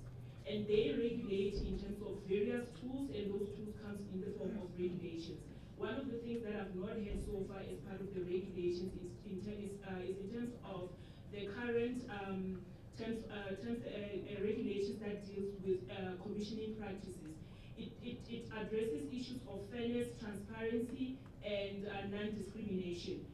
My question to everybody else, especially the industry organization, is: are you holding ICASA accountable? Because one of the things that is required in terms of this regulation is that broadcasters are supposed to come up with commissioning protocols that are supposed to be available on their websites. Some of the things that they are required to report on an annual basis to ICASA is: who have they commissioned, which companies have they commissioned, and for what content, how many episodes, how much money are those commissions worth, and what type of production companies are these? Are they small, are they medium, or are they micro enterprises? And I think that I would like to contribute to this conversation by saying that the likes of the NFVF, who are legislated to have a relationship with ICASA to deal with issues around content, should form part of this conversation, because at the end of the day, we can have a lengthy conversation about what's wrong with the Copyright Amendment Bill and the Performance Protection Bill, but there are current tools that are in place that should be effectively implemented for the benefit of everyone. And just to remind everybody, broadcasters need independent producers as much as the independent producers need the performers and the actors. So for this industry to be sustainable, for this industry to transform, it requires everybody to contribute and to play their role. But my argument in my paper was that we acknowledge that it's not a leveled playing field. Obviously, broadcasters wield more power, and that the independent producer would wield more power in terms of the relationships with the actors and the performers. So one of the suggestions that I made in my paper, even though it's 2007, it's funny that not much has changed, and it's sad. So what I'm trying to advocate for is to say, some people are saying, no, there's no need to lobby. Unfortunately, lobbying is a big deal, and it's part of policy making. If you are a lone voice and you don't make the effort to make sure that you highlight what your concerns are, then you're not going to have agency. So I'm just saying, it's not as if there's nothing in place. What needs to happen is hold the bodies like ICASA accountable, hold the broadcasters, and make sure that on the information that they are requested to make publicly available, request that information and interrogate it. Talk about the issues of fees, talk about the issues of diversity. Are they making sure that these commissions are also as decentralized and giving opportunities producers who are in Limpopo, who are in Mpumalanga, to make sure that our industry is as diverse as possible? Okay, thank you for that. Tangi, have you guys been struggling to hold ICASA accountable? Sorry, not Tangi, Leanne. I think that this is an important issue which we haven't really touched on today, which is that producers are also struggling with the relationship with broadcasters, particularly around the cut in spending on local productions, which goes across the board from SABC to multi-choice.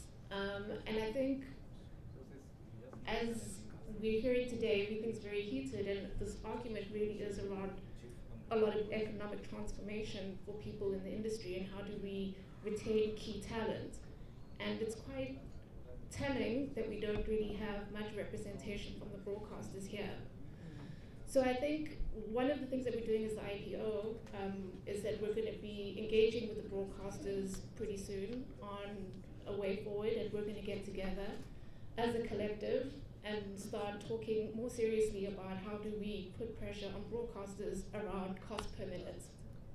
Thank you very much. My name is Tabiso Mtau from South African Arts and Culture Forum in Gauteng and HBC. You can go ahead. All right.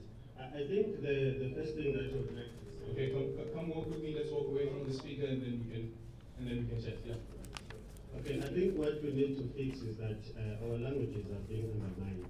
So even if the cap can be brought back, they need to make sure that it is able to communicate in all the languages, not only one language. Because someone who's in KZN or in the Otanzi cannot be able to read that English. Number two, I will say to MEC, your office is not ready to transform. They are able to host a carnival that takes about 15 million, but they aren't able to release a funding of 4 million, which is an embarrassment to the artists on the ground. And if that transformation needs to happen, we need to make sure that events like Global Conference Festival that was here are taking money to Americans. It must not happen if they are not going to start on the ground and involve artists.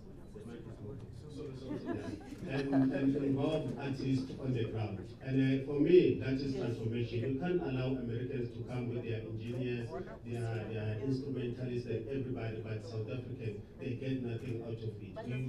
It must not happen again. Thank you very much.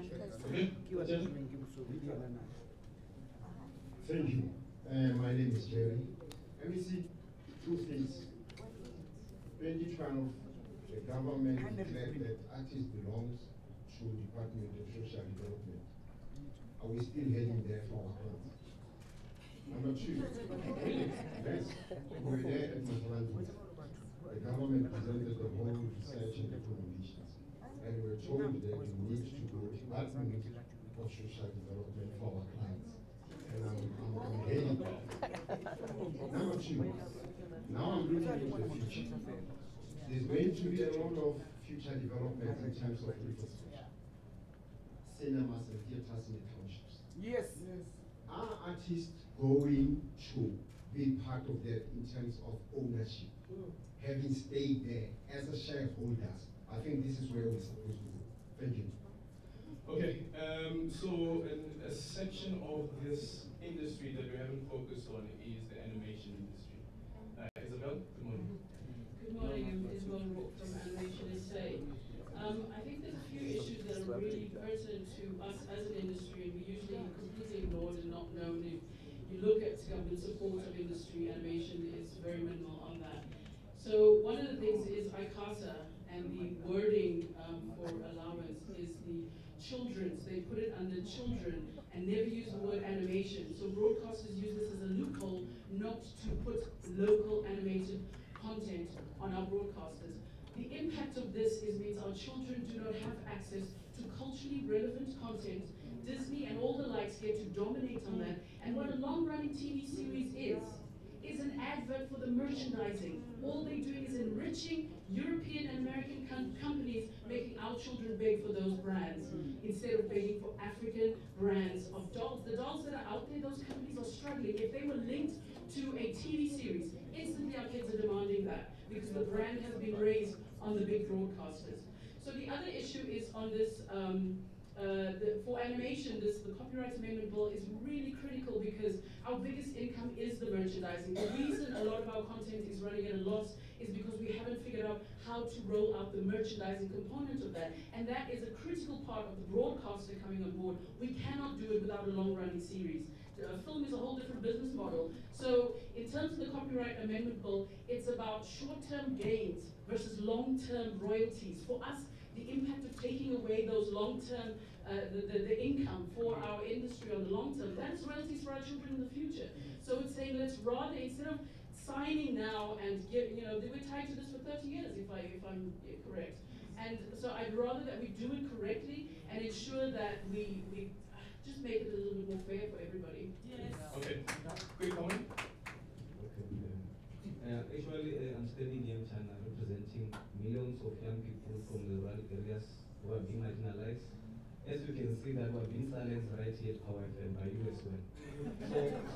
So what we're saying, there's no transformation. The ones that invited you.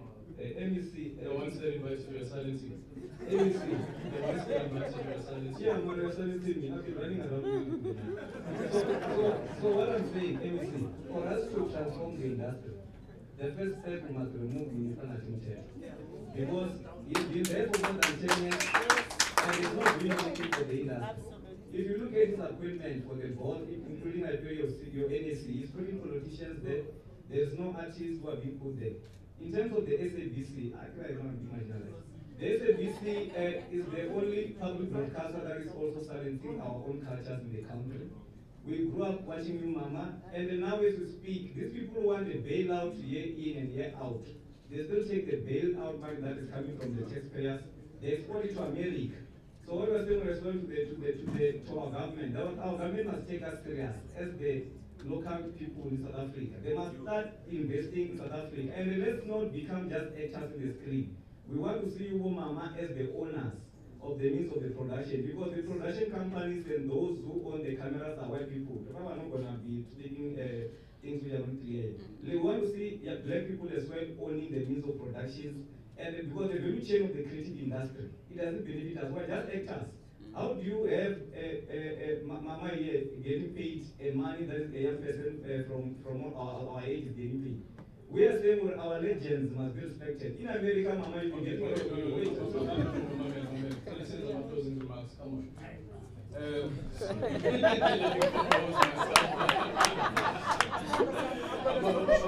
I just get quick closing remarks, 30 seconds each. Let's start with you, Metal. Thank you. I think the key thing from the IPOSEC position is that we're trying to make sure we're working with industry bodies to create terms of references. We're working with SAGA, for example, to put an actors contract and producer contract into place, which becomes standardized for our members. We're working with the Writers Guild, we're working with all these industry organizations to do that.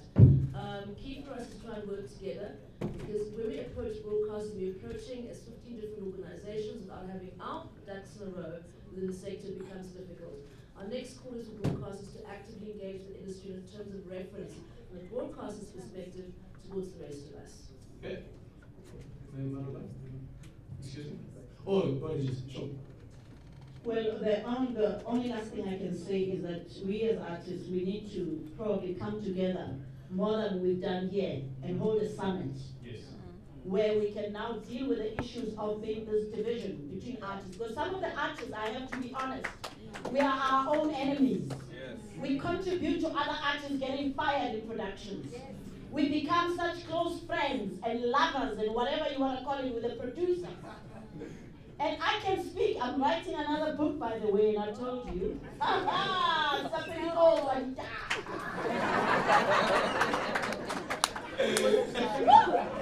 we are waiting for the bestseller. Thank you very much for this opportunity. I'm just going to agree there is a great need and desire for an industry, an entertainment industry that is standardized. As a result, and the contracts that we sign make it difficult for the Labour Relations Act to protect us.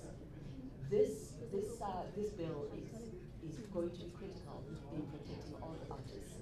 And yes, we've got problems with it, but at the very least, protect us in the intermediate. So my final word is, please kindly sign the bill so that the Labour Relations Act can protect the artists. But you're saying yes to the summit, right? Absolutely. Okay. Yeah. No, I think it's important that we. Can I use that? I think that in my closing remarks, it's important that we understand who the enemy is. We must understand how government works and how business works. We are not the president. The president deploys ministers. So let's not waste time with things that we have no power over. So let's focus on the enemy. The enemy is the poverty that is killing the creative industry. So let us begin. Let us begin. And I like what Mama said, who did the research.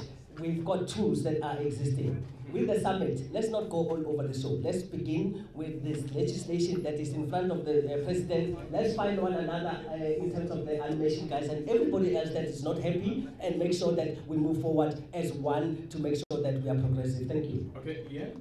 Yeah, I'm going to just add on to what's being said by the other panelists. I think even today there's a lot of differing opinions, particularly on the bill, and I think access to information and education around it would greatly benefit everybody so that we can really get to the bottom of what we're disagreeing on. Because I haven't quite heard what the disagreement is, I just hear that it's a very impassioned discussion.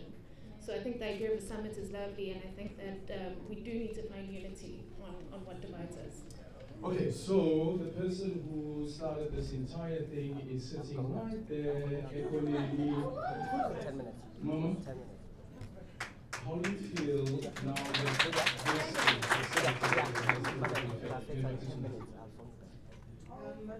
Thank you. Yeah, just wait for me 10 minutes.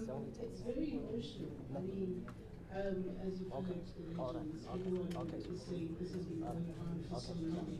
And I'm just hoping that what is started now is going to continue and constructively, and we can all come together and have one great industry, because that's what we want at the end of the day. Yes to the summit? Yes. Yes. Okay, great stuff. Now let's get a yes to the summit from the MEC. MEC, your closing remarks.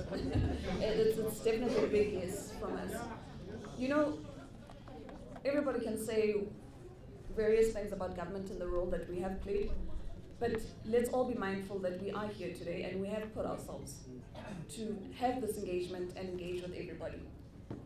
It's a tough decision, it's a tough discussion, but we have put ourselves here to say we want to hear what your concerns are. Because as much as some of you don't want to come together to have a union of some sort or an organization that represents your views, the only thing we can do as a government is have more engagements of this nature. So this was just the step.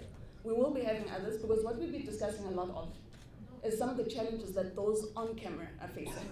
When you think about those that are performing in theaters, it's far worse. You really are dealing with people who are dealing with far worse situations there, who are really are being exploited, who don't get the monies that you at least enjoy when you're in front of the camera.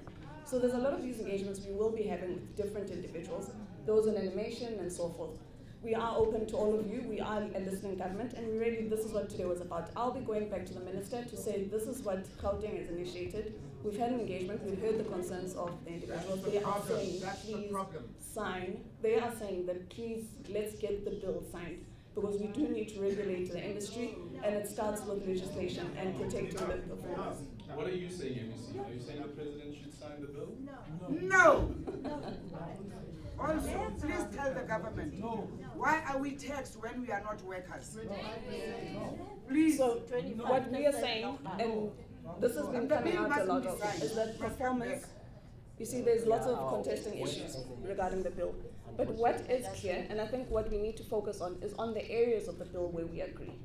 Because I think that we may need to segment it in that manner. Let's deal with the areas where we agree, and one is that there is exploitation. So let's immediately deal with that.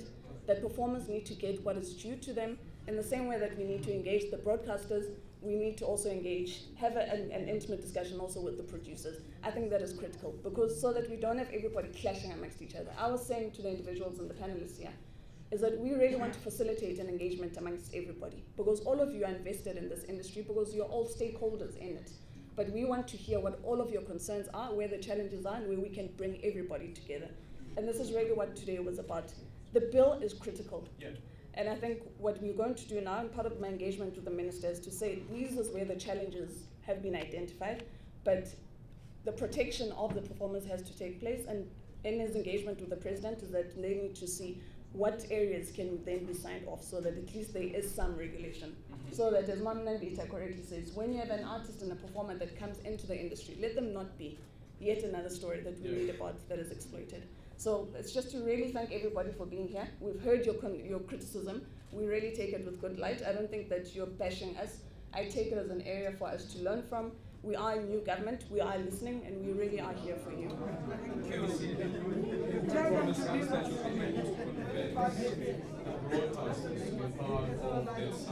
Speak to them and say it's not a passion session, you need to come on board because you are a critical player in the sector. So we will engage them. I'll have a separate discussion with them and ensure that as we have that summit and we move towards the summit, they really need to be part. We can't just have the producers and the actors alone. Well, thank you so much, and thank you guys, everyone who came, and apologies that we couldn't get everyone's comments, but we really appreciate that you came through to be part of this conversation, and at least now we have someone that will be taking place, and let's forget that someone because I appoint power, when we make our own as the official government partner. Thank you guys. Thank you so much for